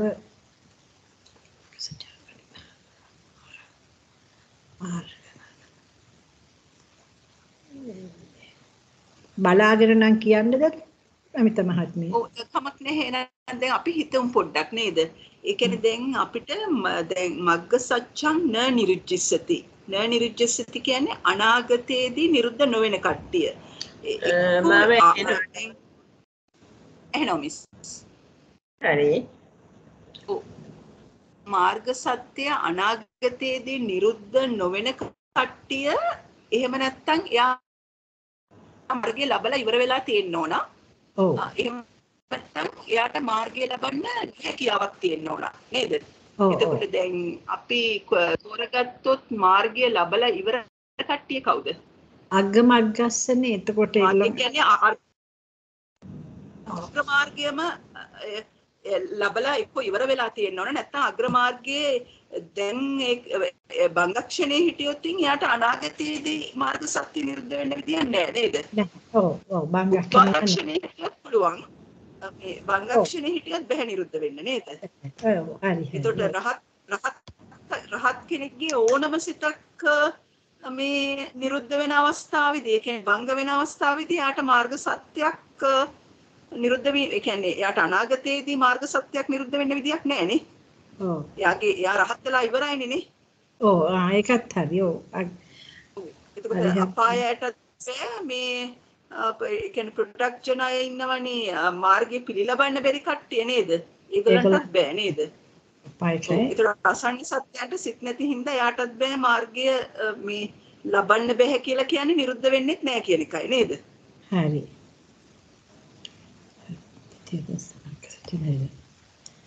එතකොට ඊට පස්සේ නෝච තේසන්තත් දුක්ඛ සත්‍යං න නිරුද්ධති අරහන්තානං චිත්තස්ස උප්පාදක්ඛනේ අපායිකාන යේච පෘථග්ජනා මග්ගං න පටිල්ලබ්බිසanti. මම පොත බලන් කියන්නේ දුක්ඛ සත්‍ය. ඔව් දැන් දුක්ඛ සත්‍යං න නිරුද්ධ. දැන් අපි සංසය වෙන්නේ දුක්ඛ සත්‍යං න නිරුද්ධතිනේ. එතකොට න නිරුද්ධති කිව්වහම නිරුද්ධ නොවෙනවනේ. දැන් නිරුද්ධ වෙන අවස්ථාව තමයි අපි සංසයට නොගැලපෙන විදිහට කලින් ගන්න ඕනනේ. ඔව්. නිරුද්ධ වෙන අවස්ථාව. ඒතර නිරුද්ධ වෙන අවස්ථාව ගන්න ඕන අපි මොන අවස්ථාවද ගන්න නිසිතල? නිරුද්ධ නොවන අවස්ථාව නේද මහත්මිය කියන්නේ? නෑ නිරුද්ධ නොවන අවස්ථාව සංසයට ගැලපෙනවා. ඔව් ඒ කියන්නේ උත්පාදක්ඛනේ නිරුද්ධ වෙන්නේ නැහැ. ඔව් උත්පාදක්ඛනේ ගත්තොත් සංසයට ගැලපෙනවා. ගැලපෙනවා. සංසයට නොගැලපෙන කට්ටියනේ අපි ඉස්සෙල්ලා ගන්න ඕන. සංසයට නොගැලපෙන කට්ටිය කියන්නේ නිරුද්ධති කට්ටිය. දුක්ඛ සත්‍ය නිරුද්ධති කට්ටිය. දුක්ඛ සත්‍ය නිරුද්ධ වෙන්නේ මොන අවස්ථාවේදීද? භංග අවස්ථාවේදීනේ. ඕනම සිතක භංග අවස්ථාවේදී. හරි අග්ගමග්ග කට්ටියට. එහෙම නේද? මිස් අපි එක පොත දාමුද මේ ටිකක් අමාරුයි වගේ නේද? ඔව් ඔව්. වාක් තියෙනවා. මේ ටික 100 මාරුයි තමයි. අසංජ සත්‍යයන් ගැන විතරයි කියන්න පුළුවන්. පෘථග්ජනය මාර්ගය ලබන්නේ නැති එච්චර තමයි කියන්න පුළුවන්. නෑ ඔබතුමිය මුලින් ඉඳන් කියන්නේ තේරෙයි. අග්ගමග්ගස්ස බංගක්ඛනේ අරහන්තානං චිත්තස්ස පංගක්ඛනේ අපායිකානං යේච. එතනින් නවත්තන්න. දැන් අග්‍ර මාර්ගය බංගක්ඛනේ කියන්නේ එතකොට රහත් මාර්ගයේ බංගක්ෂණය වුණාම එතන දුක්ඛ සත්‍ය මොකද වෙන්නේ? දුක්ඛ සත්‍ය නිරුද්ධ වෙනවා නේද? නිරුද්ධ වෙනවා. ඔව්. එයාට අනාගතයේදී මාර්ගය නිරුද්ධ වෙන්නේ නැහැ. නැහැ. නමුත් ඒ අවස්ථාවේදී දුක්ඛ සත්‍ය නිරුද්ධ වෙනවා. එතකොට අරහන් ඊළඟ ආයි කියන්නේ අරහන්තානං චිත්තස්ස බංගක්කනේ. එතකොට ඕනම රහත් කෙනෙක්ගේ ඕනම සිතක බංග අවස්ථාවේදී දුක්ඛ සත්‍ය ඒ අවස්ථාවේදී නිරුද්ධ වෙනවානේ. ඔව්. ඔව්. එයාට අනාගතයේදී මාර්ග සත්‍ය නිරුද්ධ නොවෙනවා. නමුත් දුක්ඛ සත්‍ය හැම සිතකම බංගක්ෂණයේදී නිරුද්ධ වෙනවා. හරි. ඊට ටික කියන්න. ඊපස්සේ අපායිකාන එතන දෙන්නෙක්ද කියලා තව ටිකක් වට තේරුම්. එතන ඔව් ඒක දෙන්නෙක් අග්ගමග්ගස්ස බංගක්කනේ එක්කෙනයි අරහන්තානං චිත්තස්ස බංගක්කනේ එක්කෙනයි. ඒ කියන්නේ අග්ගමග්ගස්ස බංගක්කනේ කියන්නේ එයා රහත් මාර්ගයේ ඉන්නේ. රහත් මාර්ගය ඉවර කරනවා එයා. රහත් මාර්ගසිත බංග වෙනවා. බංග වෙන අවස්ථාවේ ඉන්නේ. එතකොට දෙවෙනි එක්කෙනා රහත් පුද්ගලයා. රහත් පුද්ගලයාගේ ඕනම සිතක බංගක්කනේ. ඒ දෙවෙනි අවස්ථාව. ඊළඟට තුන්වෙනි අවස්ථාව කියන්නේ. ඊට පස්සේ අපායිකානං යේච පෘථග්ජනා මග්ගං න පටිලබිස්සති. ඒගොල්ලන්ට පටිලබිස්සති වෙන්න බෑ. එතකොට මට ඇහෙන්නේ. ඇහෙනවද ශ්‍රී මහත්මිය? අනිත් ඇට ඇහෙනවද මට? මට ඇහෙනවා. දැන් ඇහෙනවා. අපායිකානං යේච පෘථග්ජනා මග්ගං න පටිලබිස්සanti. එතකොට ඒගොල්ලන්ට මේ පටිලබිස්සති වෙන්න බෑනේ. අපායිකා ඒගොල්ලන්ට පෘථග්ජන එතන දෙන විදිය හරි වගේ නේද? අපායේ හරි දෙක එකට වගේ ගන්නෙ නේද? යේච පුතුග්ජනා මග්ගන් පටිලබිස්සanti කිව්වම ඒක එක වර්ගයක් විදියට ගන්නවා නේ. අපායේ අයයි පෘථග්ජනයෝ මාර්ගය නොලබන කට්ටියයි තේසං චවන්තානං. ඒ කියන්නේ ඒගොල්ලෝ චුත වෙන අවස්ථාව. වෙන අවස්ථාවේ මේ පවත්තේ චිත්තස්ස බංගක්කනේ අසඤ්ඤ සත්තා චවන්තානං. එතකොට ඔව් දැන් එතන ඉවරයි. හොඳද? චිත්තස්ස බංගක්කනේ දැන් එතකොට තේසං චවන්තානං කියන්නේ එතකොට මේ අපායේ හරි නැත්තම් පෘථග්ජනය මාර්ගය නොලබන පෘථග්ජනයෝ හරි ඒගොල්ලෝ චුත වෙන අවස්ථාවේදී දුක්ඛ සත්‍ය නිරුද්ධ වීමක් වෙනවා. එතකොට සංසයට නොගැලපෙනවා. ඊට පස්සේ ප්‍රවෘත්ති සිතේ බංගක්කන අවස්ථාවේ දුක්ඛ සත්‍ය නිරුද්ධ වීමක් වෙනවා. එතකොට අසඤ්ඤ සත්තා චවන්තානං අසඤ්ඤ සත්වයා චුත වෙන අවස්ථාවේදී එයාට දුක්ඛ සත්‍යයක් නිරුද්ධ වෙනවා. න නිරුද්ධිස්සති කියලා තියෙන්නේ. තේ සන්තත්ත මග්ග සත්‍ය න නිරුද්ධිස්සති. නෑ එතන සනිට්ඨානේ කලින් කියනවනේ තේසන් තත්ත මග්ග සත්‍යං න නිරුද්ධිස්සති. මාර්ග සත්‍ය නිරුද්ධ නොවෙනවා අනාගතයේදී. නොචේතසන් තත්ත දුක්ඛ සත්‍යං න නිරුද්ධිත. නමුත් මේ දුක්ඛ සත්‍ය නිරුද්ධ නොවෙනවා නොවේ. නිරුද්ධ නොවෙනවා නොවේ. ඒ කියන්නේ නිරුද්ධ වෙනවා. ඔව්.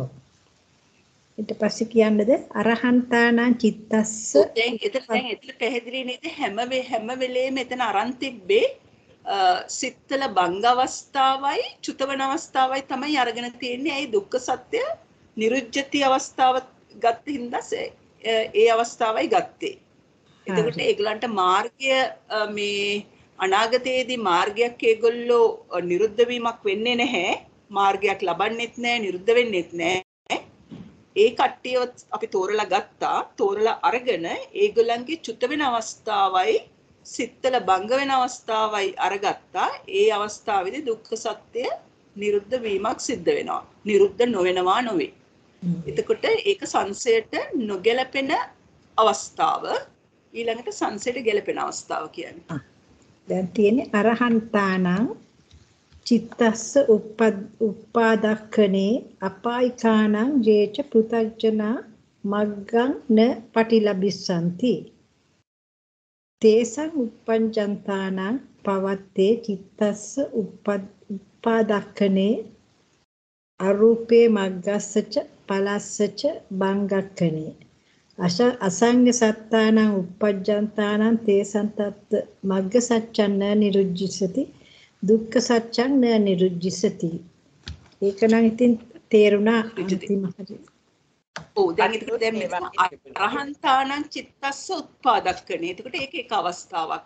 ඒ කියන්නේ රහත් ගලයාගේ සිතක උත්පාදක්ෂණේ මාර්ග සත්‍ය අනාගතයේදී නිරුද්ධ වීමක් සිද්ධ වෙන්නේ නැහැ. නමුත් දුක්ඛ සත්‍යයක් නිරුද්ධ වීමක් වෙන්නේ නැහැ මේක උත්පාදක්ෂණයේ හින්දා.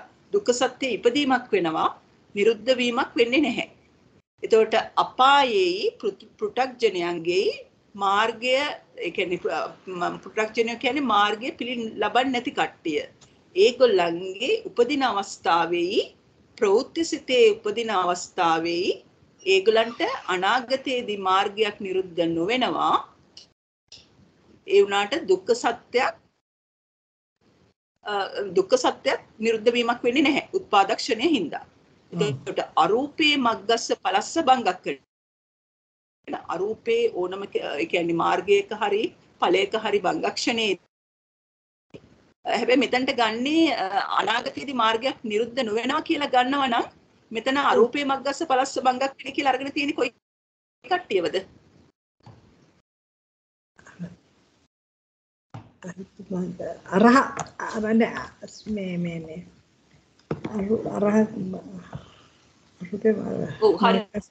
අරහත් අය නේද එතකොට? රහත් මාර්ගයි රහත් අරූපේ රහත් අයයි ඵලයයි තමයි ඒගොල්ලන්ගේ සිත්වල බංග අවස්ථාව තමයි එතන අරන් තියෙන්නේ. අර ඊට කලින් මේ මාර්ගඵල මෙතනට අයිති වෙන්නේ නැහැ.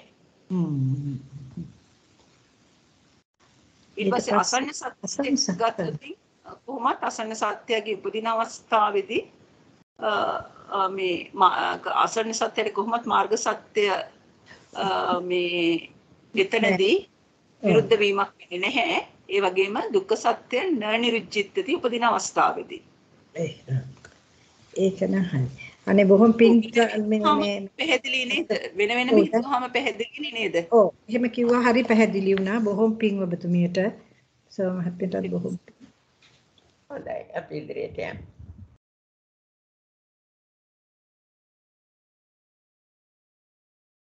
මේක ඇත්තට අමාරු වෙන එකක් නෑ කියලා මම හිතනවා. අපි මේක නීත මහත්මිය උත්සාහ ගමුද? හොඳයි.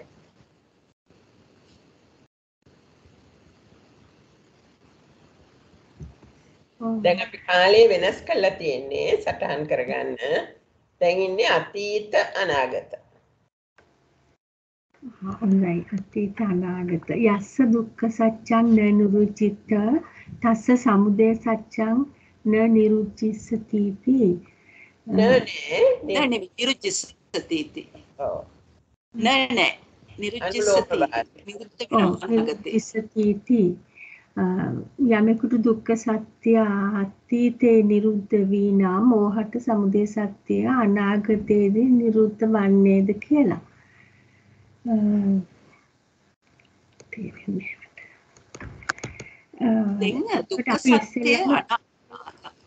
හිතන්න දුක්ඛ සත්‍ය කාටද මේ අතීතයේදී නිරුද්ධ වෙලා තියෙන්නේ?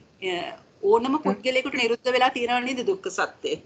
ඔව් උපදින සිතක අතීතයේදී ඕන එක්කෙනෙකුට නිරුද්ධ වෙනවා. එහෙම කෙනෙක් චුත වෙන අවස්ථාවේදී කෙනෙක්ගේ සිතක භංග වෙන අවස්ථාවේදී දුක්ඛ සත්‍ය මේ සංසාරයේ ඕනම අවස්ථාවක දුක්ඛ සත්‍ය නිරුද්ධ වෙලා තියෙනවා අතීතයේදී. එතකොට මෙතනට ඔක්කොම පුද්ගලයෝ ටික අයිති වෙනවා මෙතන සම්නිට්ඨාණයට. එතකොට අපි එතනින් කඩා ගන්න ඕන සමුදය සත්‍ය අනාගතයේදී නිරුද්ධ නොවන එක්කෙනා ඉස්සෙල්ලා තෝරගන්න ඕන. කවුද සමුදය සත්‍ය අනාගතයේ නිරුද්ධ නොවෙන්නේ? දෙවෙනියට තෝරගන්න ඕන සමුදය සත්‍ය අනාගතයේදී නිරුද්ධ වෙන එක්කෙනා. කාටද සමුදය සත්‍ය අනාගතයේදී නිරුද්ධ නොවෙන්නේ? මාර්ගයේ වඩන අයට. දැන් අපි ප්‍රධාන වශයෙන් අපි මේක අපිට ඔළුවේ හිතේ තියාගත්තා නම් මෙතන ಜಾති තුනක් ඉන්නවා. අනාගතයේදී නිරුද්ධ වෙන්නේ නැති කට්ටිය. එකක් තමයි අග්‍ර මාර්ගයේ එයා හිටියානම්. අග්‍ර මාර්ගයේ රහත් මාර්ගයේ. අනිත් අය කවුද? රහත් වුණා නම් නේ. රහත් වුණා නම් ඒගොල්ලන්ට නිරුද්ධ වෙන්නේ දෙයක් නැහැ. සමුදයක් නැහැ. සමුදය සත්‍ය උපදින්නේ නැත්තම් නිරුද්ධ වෙන්න උපදින්නේ නේද? ඔව් මිස්. එතකොට උපදින්නේ නැහැ කියන්නේ නිරුද්ධ වෙන්නේ නැහැ නේද? ඒ කොහෙද? තව කවුද? තව ඉන්නව නේද රහත් මාර්ග චිත්ත වීතියේ ඉන්න අර වෝදාන සිතත් එක්කලා තියෙන සිත්තික අනන්තර සිත්තල ඉන්න කට්ටියට සමුදය සත්‍ය ඒගලන්ට නිරුද්ධ වෙන්නෙත් නෑ නේද? වෝදාන සිත ළඟ ඒක මතකයි නේද මට? වෝදාන සිතෙන් පස්සේ එහෙමද? මම දන්නේ කොහොමත් වෝදාන සිතෙන් පස්සේ කොහොමත් සමුදය සත්‍ය නිරුද්ධ වෙන්නේ නැහැ. නමුත් ඒ චිත්ත වීතියට අයිති ඔක්කොම සිත් අයිති වෙනවා. කියන්නේ අරහත් මාර්ග අවස්ථාවට එනවා කියන්නේ යාට සමුදය සත්‍යය ඉවර කරලා යන්නේ. මේ දැන් යමක වාචනා මාර්ගයේ නම් පැහැදිලිවම වෝදාන සිතම තමයි මතු කරලා තියෙන්නේ. නමුත් අර රහත් මාර්ග චිත්ත වීතිය මේකට අයිති වෙනවා. ඒ විතරක් නෙවෙයි ඊට කලින් යා සමුදය සත්‍ය මේ ඉවර කරලා තියෙන අවස්ථාවක් තියෙනවා නම් එතන ඉඳන් තියෙන සිත් ඔක්කොම අයිති වෙනවා. නමුත් යමක වාචනා මාර්ගයේ වෝදාන සිත තමයි ඔය මෙතන අනන්තර අග්ගමග්ගම් පටිලබිස්සන්ති කියන එකට පැහැදිලි කරලා තියෙන්නේ අභිදේයාර්ථ විදිහට දීලා තියෙන්නේ. එතකොට අපි මේ ප්‍රධාන වශයෙන් අපි මේ තුන් දෙනාව ඔළුවේ තියාගත්තා නම් හරි එක්කෙනෙක් අග්‍රමාර්ගයේ ඉන්න එක්කෙනා ඒ කියන්නේ රහත් අග්‍රමාර්ගයේ ඉන්න පුද්ගලයා අනිත් එක්කෙනා රහත් පුද්ගලයා අනිත් පුද්ගලයා මේ අග්‍රමාර්ගයට එන අනන්තරව ඉන්න පුද්ගලයා තමයි මේ සමුදය සත්‍ය අනාගතයේදී නිරුද්ධ නොවන තුන් දෙනා. එතකොට අපිට දුක්ඛ සත්‍ය නිරුද්ධිත කියනකොට අපි ගන්න හැමතිස්සෙම අර අන්තිමට චුත වෙන කෙනාගේ සිතක ඒක්ෂණයේද නැත්නම් හැම මොහොතෙම අර සිත වෙනස් එයාට කොයි වෙලේකවත් සමුදය සත්‍ය මින් ඉදිරියට නිරුද්ධ වෙන්න විදියක් නැහැ නේද? මොනම අවස්ථාවකදීවත් උත්පාදක්ෂණයවත් දුක්ඛ සත්‍ය නිරුද්ධිත කියනකොට ගන්න කවුද?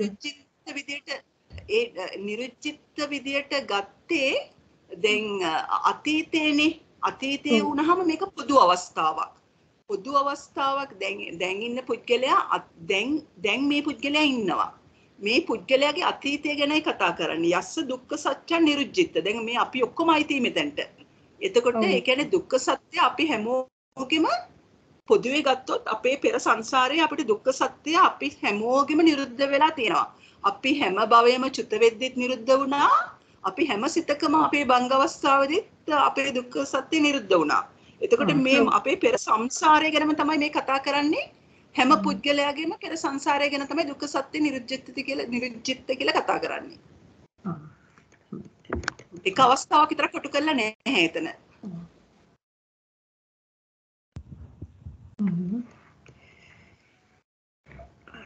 දාන්නද මම විසර්ජනය ඊට පස්සේ මිස් පොඩ්ඩක් ඉන්න සංසයට ගැලපෙන එක්කෙනා කවුද එතකොට?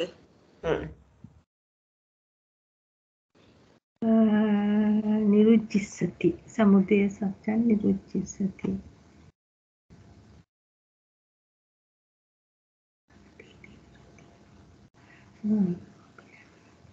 අග්ගමග්ග සමන්නාගත නෑ සමුදය දැන් අපි ගන්න ඕන සංසයට ගැලපෙනවා කියලා කියන සමුදය සත්‍ය නිරුද්ධිස්සති. ඒ කියන්නේ දැන් මෙයාට ලෝභ සිත් පහළ වෙන්න පුළුවන් නේ. එතකොට ඉතිරි හැම කෙනෙකුටම මේ කියන්නේ දැන් රහත් පුද්ගලයාට ලෝභ සිත් පහළ වෙන්නේ නැහැ, අග්‍රමාර්ගයේ ඉන්න කෙනාට පහළ වෙන්නේ නැහැ, අනන්තරව අග්‍රමාර්ගයේ ඉන්න කෙනාට ලෝභ සිත් පහළ වෙන්නේ නැහැ. නමුත් අර අනිත් මාර්ගඵල අවස්ථාවල ඉන්න අයටත් ලෝභ සිත් ඇති වෙන්න පුළුවන්. අපි වගේ ඕනම පෘථග්ජන කෙනෙකුට ලෝභ සිත් පහළ වෙන්න පුළුවන්. එතකොට පොදුවේ ගන්න පුළුවන් ඉතිරි සෑම සත්‍යයක්ම කියන එක ගන්න පුළුවන් නේ. ඉතරේසං තේසං විදියට ගන්න පුළුවන් නේ. එහෙමනම් මේ සූත්‍රේ දාමු නේද අපි? ඉතරේසං ඉතුරු ඔක්කොම ලටම සම්දේ සත්‍ය. ඒක එච්චර අමාරු නෑ නේද? තේරෙන්නේ නේද? නෑ හිතන්න ඕනේ. අග්ගමග්ග සමග්ගීනං අරහන්තානං යස චිත්තසන්තරා අග්ගමග්ගං පටිලාභිසanti තේසං දුක්ඛ සත්‍යං නිරුද්ධිත. එතන තුන් දෙනෙක්. හොඳද? එතන තුන් දෙනෙක්. අග්ගමග්ග සමග්ගීනං එක්කෙනෙක්. අරහන්තානං තව එක්කෙනෙක්. ඔව් යස චිත්තස්ස අන්තරා අග්ගමග්ග පටිලාභිසanti තව එක්කෙනෙක්. තේසං දුක්ඛ සත්‍යං නිරුද්ධිත. නොච තේසං සමුදය සත්‍යං නිරුද්ධිස්සති. ඊට පස්සේ ඉතුරු අය හැම කෙනාම ඉතරේසං තේසං දුක්ඛ සත්‍ය නිරුච්චිත සමුදය සත්‍ය නිරුච්චිසති. ඒකේ පටිලෝමයේ බලන්න අමිතා මහත්මිය. ඔව් වෙනම පටිලෝමයක් පොඩ්ඩක් හිතමුද? පටිලෝමය, කොහොමද පටිලෝමයේ ඉන්න පුළුවන් කොහොමද? පටිලෝමයේ පුළුවන් යස්ස යස්සපන වාපන සමුදය සත්‍යං නිරුච්චිසති තස්ස දුක්ඛ නිරුච්චිසති තී තස්ස දුක්ඛ සත්‍යං නිරුච්චිතාති. නිරුද්ධිතාති. එතකොට කාටද සමුදය සත්‍ය අනාගතයේදී නිරුද්ධ වෙන්න පුළුවන්? හැම ඔව් මේ හැම පෘථග්ජන කෙනෙකුටම පුළුවන් නේද අනාගතේ නිරුද්ධ වෙන්න. එතකොට ඒගොල්ලන්ට දුක්ඛ සත්‍ය අතීතයේදී නිරුද්ධ වුණාද? ඔව් ඔව් ඔව්. එතකොට පිළිතුර පහසුයි නේද? ඔව් සම්නිට්ඨාන සංසය සම්පාර වෙනවානේ. ආමන්තා කියලා. ආමන්තා එතකොට පිළිතුරනේ. බොහොම හොඳයි. අමිතා මහත්මිය අපි දැන් ශ්‍රීමති මහත්මියට ඉදිරියට යමක දෙකක් තුනක් බලන්න කියමුද දෙකක් විතර. හොඳයි. ඔව් මිස්. තෙරුවන් සරණයි. බොහොම සරණයි බොහොම පිං.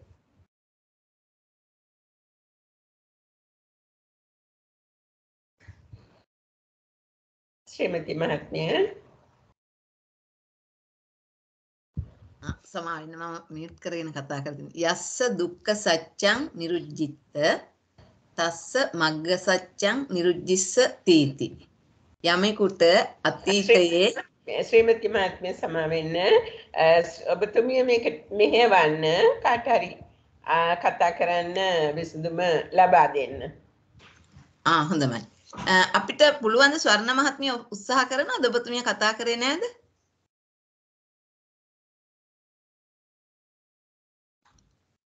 යස්ස දුක්ඛ සත්‍යං නිරුද්ධිත තස්ස මග්ග සත්‍යං නිරුද්ධිස්ස තීති.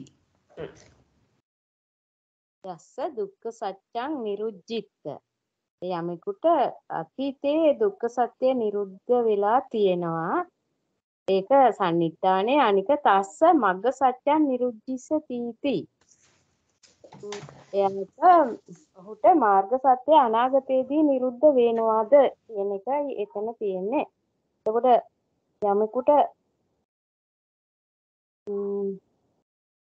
දැන් අපි දිගටම කියුවා වගේම දැන් යමෙකුට අතීතයේ හැම කෙනෙකුටම මේ දුක්ඛ සත්‍ය නිරුද්ධ වෙලා තියෙනවා. එතකොට මාර්ග සත්‍ය අනාගතයේදී නිරුද්ධ වෙනවද කියන ප්‍රශ්නේ තමයි තෙන්ට වැටෙන්නේ. එතකොට දැන් මේ මාර්ග සත්‍ය නිරුද්ධ වෙනවා කියන සංසයට ගැලපෙන කොටසට බලනකොට මේ අපිට හිතන්න පුළුවන් මුලින් කිව්වේ ඒ වගේම අරහත් මාර්ගයේ ඉන්න අයට ඒ අයත් ඒ වගේම අරහත් සියලුම අරහත් වහන්සේලාටත් අර මුලින් කියපු ටිකම තමයි මෙතෙන්ට වැටෙනවා ඇත්තේ මං හිතන්නේ ඊට පස්සේ ඒ යම් කෙනෙකුගේ යම් හිතකට අනතුරුව අර ඕදාන සිතට අනතුරුව මේ අග්ගමාර්ගයේ ලැබෙනවා නම් අන්න ඒ අයට දුක්ඛ සත්‍ය නිරුද්ධ වෙනවා. ඒ වුණාට ඒ අයට මේ සමුදය සත්‍ය අනාගතයේදී නිරුද්ධ වෙන්නේ නැහැ. මග්ග සත්‍ය ගැන නේද අපි කියන්නේ? මග්ග සත්‍ය. මාර්ග සත්‍ය. සමුදය නෙවෙයි මහත්මිය මාර්ග සත්‍ය. මාර්ග සත්‍ය ආයි පොඩ්ඩක් මුල ඉඳලා කියනවද?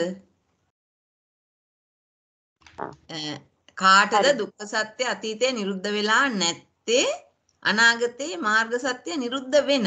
එහෙම නැත්නම් නිරුද්ධ නොවන කියලා අපි මේ දෙකොටස ගන්න ඕනේ. එතකොට ඒක අපි බෙදලා ගමු.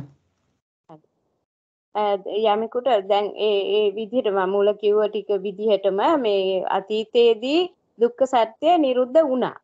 කාටද? ඒ වෙන අය තමයි මේ අතීතයේදී අර අග්ගමාර්ග මාර්ගසිත ලබාගත් අයට දුක්ඛ සත්‍ය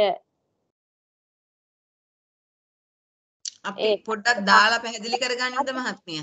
නැත්නම් මේ අමාරුයි.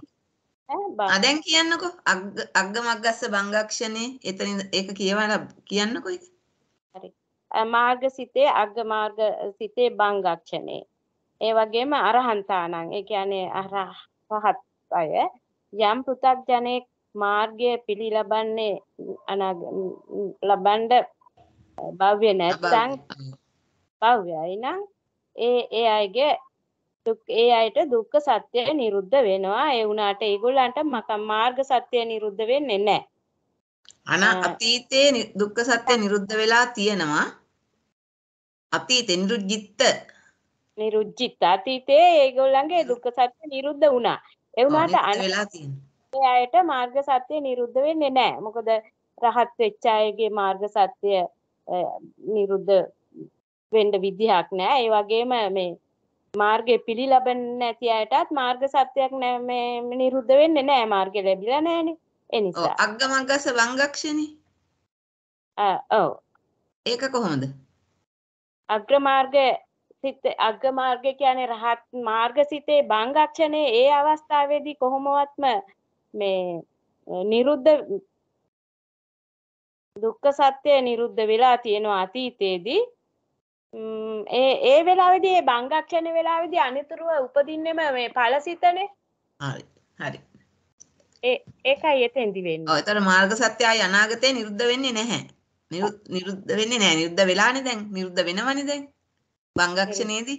ඒතර නිරුද්ධිස්සති කියන්න බෑ මාර්ග සත්‍ය අනාගතේ. හරි. ඒ ටික හරි. ඊළඟට ඉතුරු ටික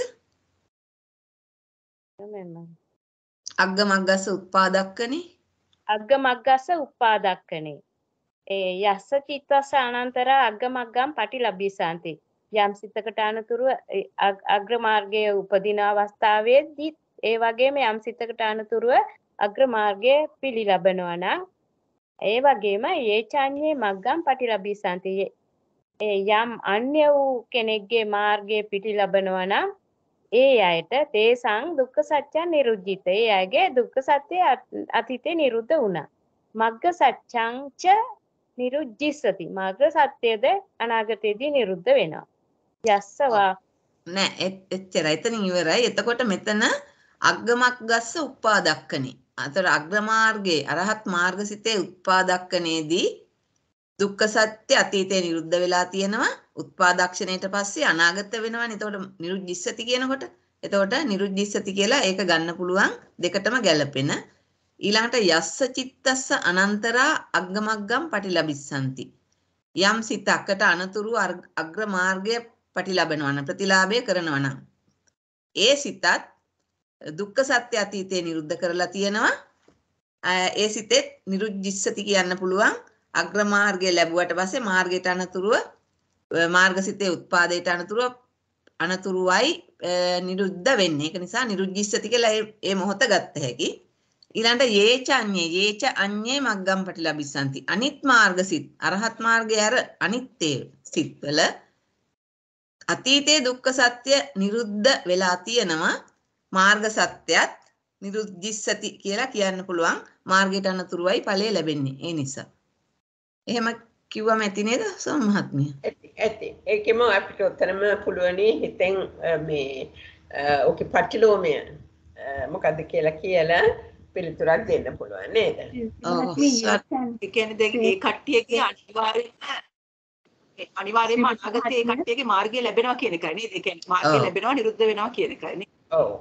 යේ චන්නේ කියන තැන ටිකක් යේච අඤ්ඤ කියන්නේ අරහත් මාර්ගයට අන්‍ය මාර්ග කියන එක. අනිත් සෝවාන් මාර්ගය, සකදාගාමි මාර්ගය, අනාගාමි මාර්ගය පටිලබන අයටත් අතීතයේ දුක්ඛ සත්‍ය නිරුද්ධ වෙලා තියෙනවා. දැන් අනාගතේ මාර්ග සත්‍ය නිරුද්ධ වෙන්න පුළුවන් නේ. ඔව්. හරි. වෙන්නේ එතන මේ සෝවාන් සකදාගාමි අනාගාමි තුනම මෙතන ඇති. ඔව් ඒච අඤ්ඤ අරහත් මාර්ගයට අඤ්ඤ. මොකද්ද මහත්මිය අහන්න හැදුවේ? අහන්න හැදුවේ ඒ පුද්ගලයන්ට අනතුරුව කියන වෙන කෙනෙක් ඒ පුද්ගලයන් හැර වෙන කෙනෙක් කියන එක නේද ඒච අඤ්ඤේ කියන්නේ කියලා අහන්න හැදුවේ. ඒක මම ගත්තේ මම පොඩ්ඩක් බලමු ඒක.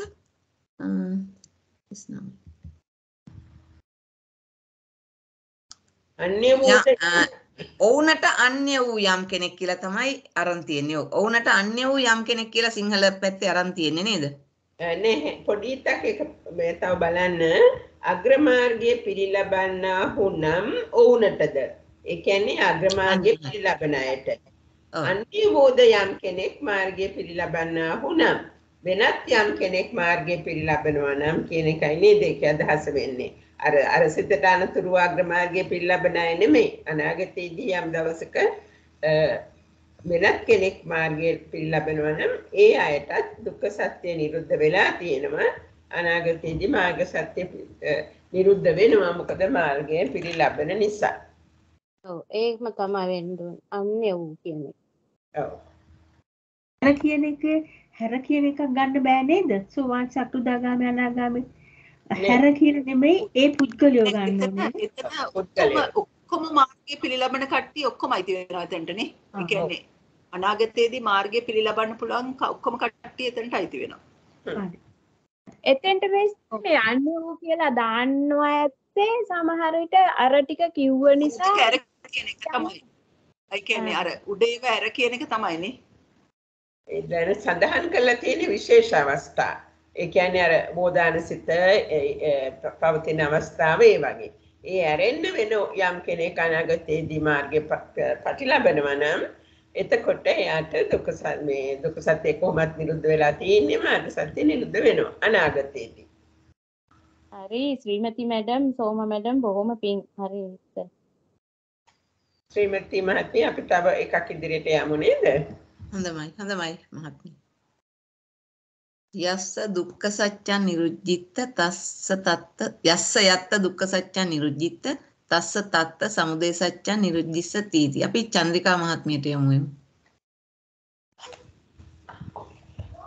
පොඩ්ඩක් ඔගලන් කරන්න පොඩ්ඩක් ඉන්න සහවත් වෙලා යස්ස යත්ත දුක්ඛ සත්‍ය නිරුද්ධ යම්ෙකුට යම් තැනක දුක්ඛ සත්‍ය අතීතේ නිරුද්ධ වුනිද තස්ස තත්ත සමුදය සත්‍ය නිරුද්ධිසති. ඕකට එතන සමුදය සත්‍ය අනාගතේ නිරුද්ධ වන්නේද? කියලා තමයි ප්‍රශ්නේ අහන්නේ. එතකොට අනාගතේ එතන සමුදය සත්‍ය නිරුද්ධ නොවන කට්ටිය ඉස්සෙල්ලා බලන්න වෙයි. යමකට යම් තැනක දුක්ඛ සත්‍ය නිරුද්ධ වුනිද? යම් තැනක දුක්ඛ සත්‍ය නිරුද්ධ වුනිද කිව්වොත් හැම තැනකම දුක්ඛ සත්‍ය නිරුද්ධ වෙලා තියෙනව නේද? ඔව්.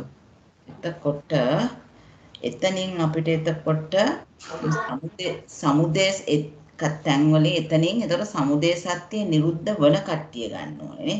පොඩ්ඩක් සමා වෙන්න මේ ළමෙක් වැටිලා පොඩි කරදරයක් වෙලා තියෙනවා මට පොඩ්ඩක් අවසර දෙන්න යන්න තව පොඩ්ඩක් කරගෙන ගිහිල්ලා එහෙමනම් අවසන් කරන්න.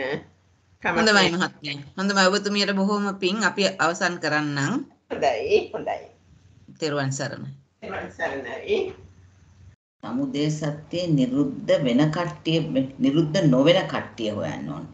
සමුදය සත්‍ය අනාගතේ නිරුද්ධ වෙන්නේ නැහැ රහත් පුද්ගලයාට. ඔයාගේ නිරුද්ධ වෙලා ඉවරයි. එතකොට ආර්ය මාර්ගයේ ඉන්න අයට ඉන්න ඒ සිත එතකොට එයාට තත් අර ඉස්සෙල්ලා කිව්වා වගේ එයා ඒ පුද්ගලයාට තව කවුද ඉන්නේ? අසන්න සත්‍යයට. ඔව්. අසන්න සත්‍යයට. තවත් කවුද ඉන්නේ?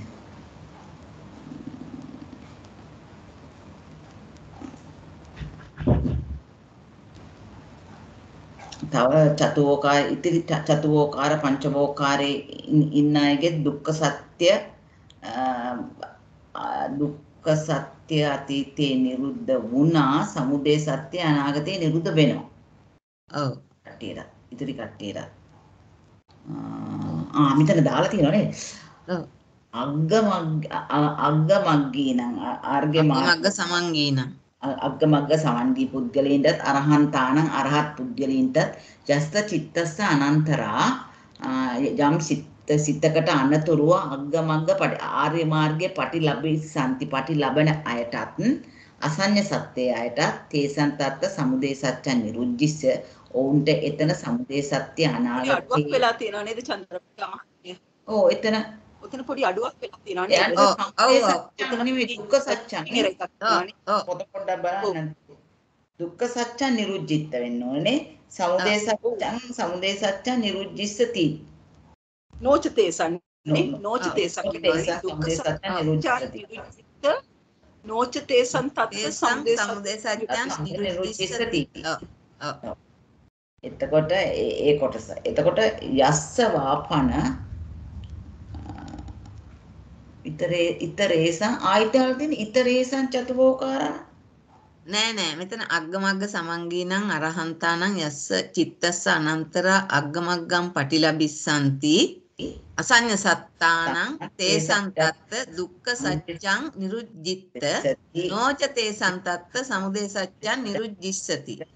එතන වැටිලා නැහැ දුක්ඛ සත්‍ය නිරුද්ධ වෙලා කියලා වැටිලා නැහැ. වැටිලා නැහැ. ඔව්. ඉතරේසං චතුෝකාරං ඉතිරි චතුෝකාරයේ පංචවෝකාරයේ අයට අමතරව නෝච තේසන් කියන එකත් වැටලා නැහැ නේද? ඒක මේ ඒක කැලලම වැටලා නැහැ. නෝච තේසං කියන එක වැටලා නැහැ සමුදය සත්‍යට ඉස්සෙල්ලා. සමුදය සත්‍ය නිරුද්ධ වෙලා තියෙනවනේ. නිරුද්ධ වෙනවනේ අනාගතේ. ඉතරේසං චතුෝකාරං පංචවෝකාර ඉතිරි චතුෝකාරයේ නිරුද්ධ නොවේ. අනාගතේ නිරුද්ධ වෙන්නේ නැහැ උඩ කොටසේ අග්ගමග්ගම් පටිලබිස්සanti අසත්තානං තේසං තත්ත දුක්ඛ සත්‍යං නිරුද්ධිත්ත නොච තේසං තත්ත සමුදය සත්‍යං නිරුද්ධිස්සති. ඊළඟට චතුෝකාරාණං පංචවෝකාරාණං ඉතරේසං ඉතිරි පංච චතුෝකද අපි කට්ටියක් ගතන අසඤ්ඤ සත්‍ය ගත්තානේ. ඉතරේසං චතුෝකාරාණං පංචවෝකාරාණං තේසං තත්ත දුක්ඛ සත්‍යං නිරුද්ධිත සමුදය සත්‍යං නිරුද්ධිත. ඒ තැන් වල දුක්ඛ සත්‍ය අතීතේ නිරුද්ධ වුණා.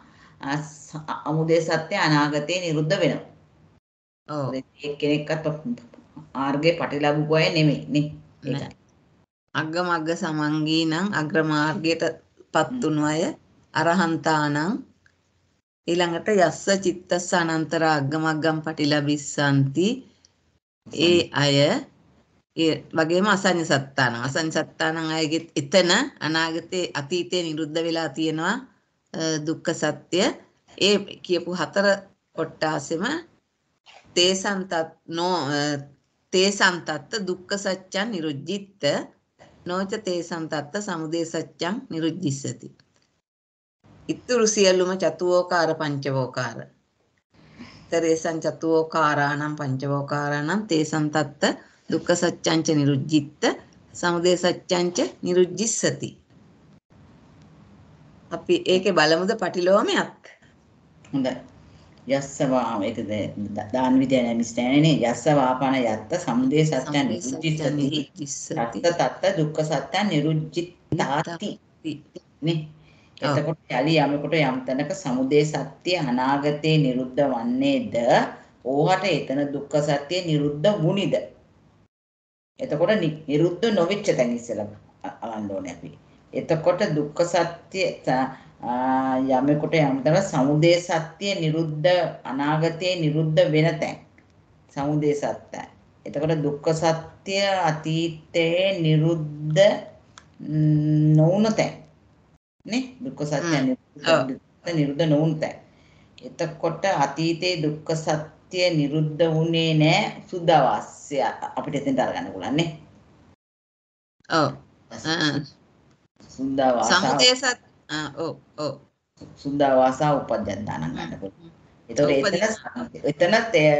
එතනදී දුක්ඛ සත්‍යං නිරුද්ධිස්සති නොච තේසං තත්ත සමුදය සත්‍යං නිරුද්ධිස්සති.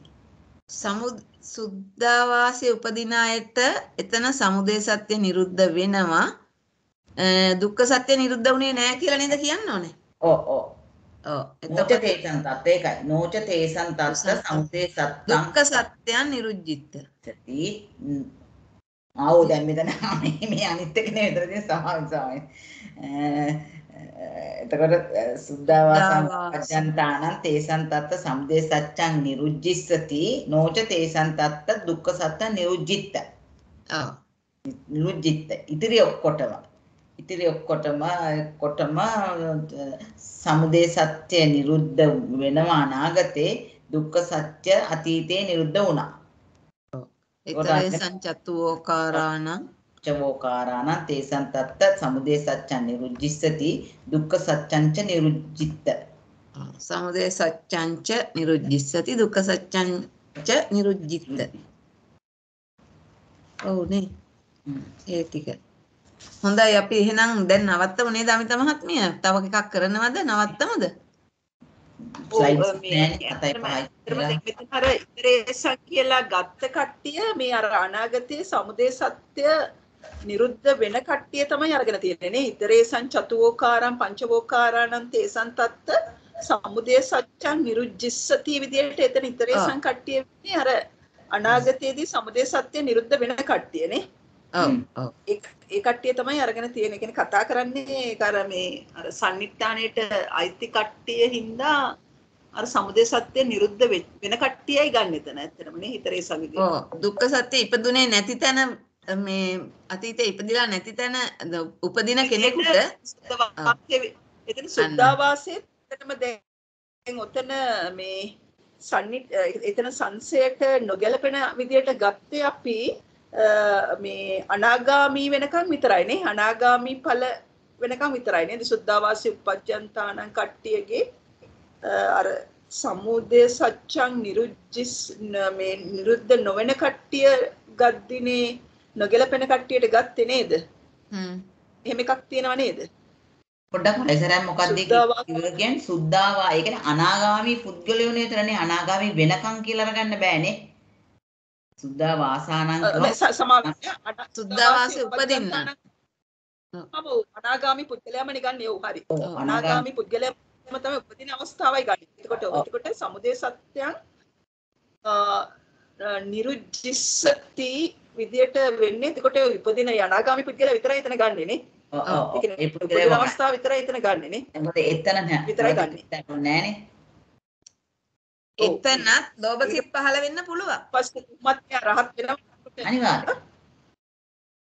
උපදින අවස්ථාව විතරයි අරන් තියෙන්නේ. සුද්ධාවාසං ඇයි අවනිකාන්තික ලෝභ ජවනයේ පහළ වෙනවනේ. ඔව්. එතකොට නිරුද්ධ වෙනවනේ පහළ වුණොත්. දැන් සුද්ධාවාසයේ උපදින්නන්ට අනාගතයේදී ලෝභ සිතක් පහළ වෙනවම අනිවාර්යයෙන්ම පහළ වෙනවනේ භවනිකාන්තික ලෝභ ජවනේ. ඒක නිසා ඒක නිරුද්ධ වෙනවා. සමාන ශ්‍රීමති මහත්මිය. එතකොට සුද්ධාවාසයේ එතනින් නැවත ඉපදීමක් නැහැ. සුද්ධාවාසයේ ඉපදුනොත් එතනින් ඉවරයිනේ. අතනින් කෙලින්ම අරහත්නේ. ඔව් නෑ සුද්ධාවාසයේ ප්‍රවෘත්ති අවස්ථාව ගන්නෑ කියන එක කියන්නේ මෙතන. ඒ කියන්නේ උපදින අවස්ථාව විතරයි මෙතන ගන්න. ඔව් මේ විතරයි. ප්‍රවෘත්ති අවස්ථාව ගන්නෑ සුද්ධාවාස. හරි හොඳයි. එතකොට සමුදය සත්‍ය නිරුද්ධ වෙනවා. එතන අතීතේ නම් නිරුද්ධ වෙලා නැහැ. අනිත් අතීතේ ඉපදිලා නැති නිසා. ඔව් අතීතේ දුක්ඛ සත්‍ය නිරුද්ධ වුණේ නැහැ. ඒ කියන්නේ ඉපදිලා නැති හින්දානේ. ඔව්. අනිත් හැම අයම යතුෝකාර පංචෝකාර හැම කෙනාටම එතන දාලා නැහැ ඒක ඕකාර. මොකද සමුදය සත්‍ය නිරුද්ධ වෙන්නේ නැති තැනක් නිසා.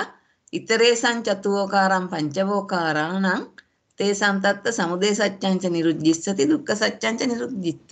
එතන ඒ තලයේ සමුදය සත්‍යයේ අර භවනිකාන්තික ලෝභ ජවන ඇති වෙන අවස්ථාවේ විතරම නේද ඇති වෙන්නේ.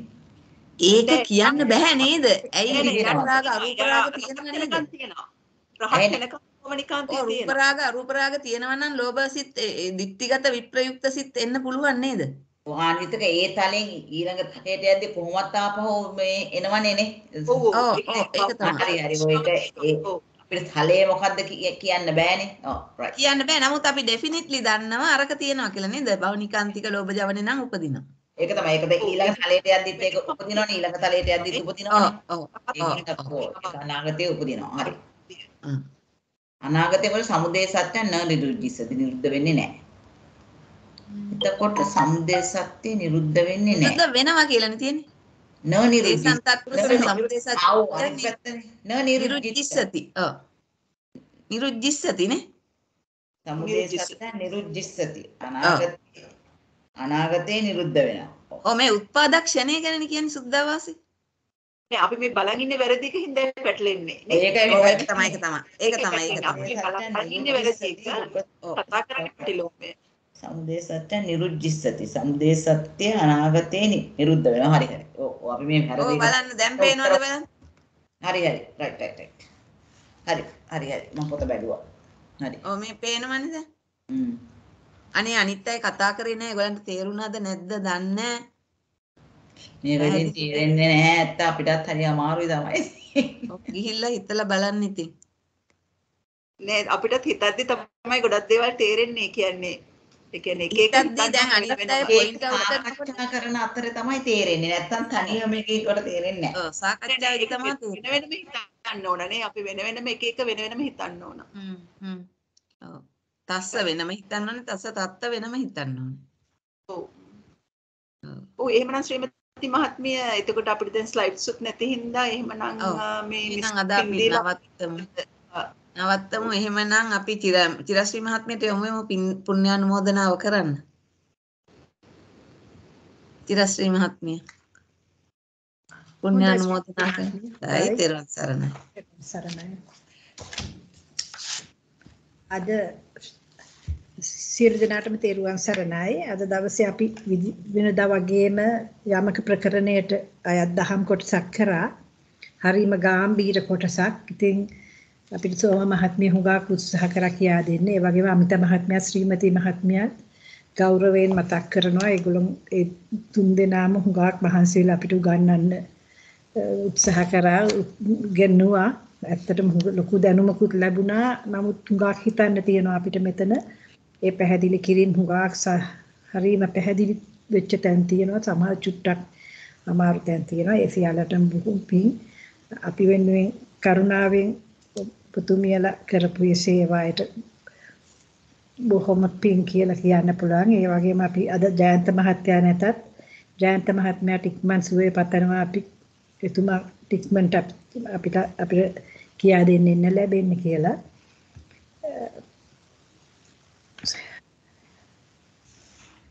අපි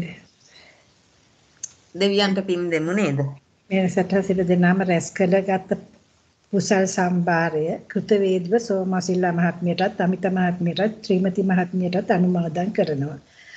අපි අනුමෝදන් කර කුසල ඔබතුමියලාගේ ජයන්ත මහත්තයාට සියලු දෙනාටම ඒ කුසල් බලයෙන් මෙලව වශයෙන් ආයු වර්ණ සැප බල ප්‍රඥා වර්ධනය වේවා කියලා ප්‍රාර්ථනා කරනවා. අපි දෙවියන්ට පින් දෙමු. ආකාසට්ටාට බුම්මට්ටා දේවානාගා මහිද්దికා පුඤ්ඤත්තං අනුමෝදිත්වා චිරන් රැක්කං සුදේශනං ආකාසට්ටාට බුම්මට්ටා දේවානාගා මහිද්దికා පුඤ්ඤත්තං අනුමෝදිත්වා චිරන් රැක්කං තුලෝක සාසනං ආකාසට්ටාට බුම්මට්ටා දේවානාගා මහිද්దికා පුඤ්ඤත්තං අනුමෝදිත්වා චිරන් රැක්කං සම්බුද්ධ ශ්‍රාවකං චිරන් රැක්කං තුරන් පරන්ති. අපි අපගේ මියගිය ඥාතීන්ට පින් දෙමු. ඉදම්මේ ඥාතිඤං හෝතු සුඛිතා හෝතු ඥාතයෝ ඉදම්මෝ ඥාතිඤං හෝතු සුඛිතා හොන්තු ඥාතයෝ ඉදම්මෝ ඥාතිඤං හෝතු සුඛිතා හොන්තු ඥාතයෝ. අපි මෙසේ ප්‍රාර්ථනා කරමු. ඉමිනා පුඤ්ඤ කම්මේන මාමේ බාල සමාගමෝ සතං සමාගමෝ හෝතු යාව නිබ්බානපත්තිය. ඉමිනා පුඤ්ඤ කම්මේන මාමේ බාල සමාගමෝ තතං සමාගමෝ හෝතු යාව නිබ්බානපත්තිය. ඉමිනා පුඤ්ඤ කම්මේන මාමේ බාල සමාගමෝ තතං සමාගමෝ හෝතු යාව නිබ්බානපත්තිය. විනිර්වාණ පිසිසු ධම්මේ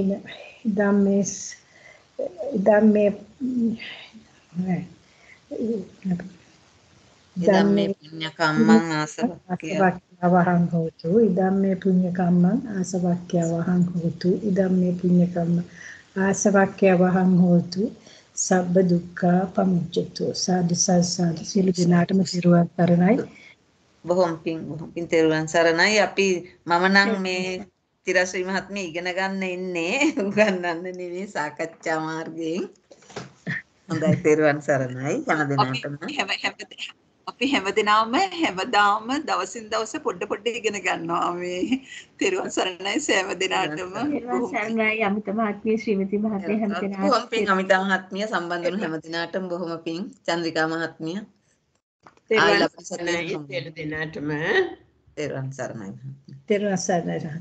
හෙරුවන් සරණයි සියලු දෙනාටම. මහත්මිය මං ඊමේල් එකේ එව්වා. ගියා එතුමිය ගියා.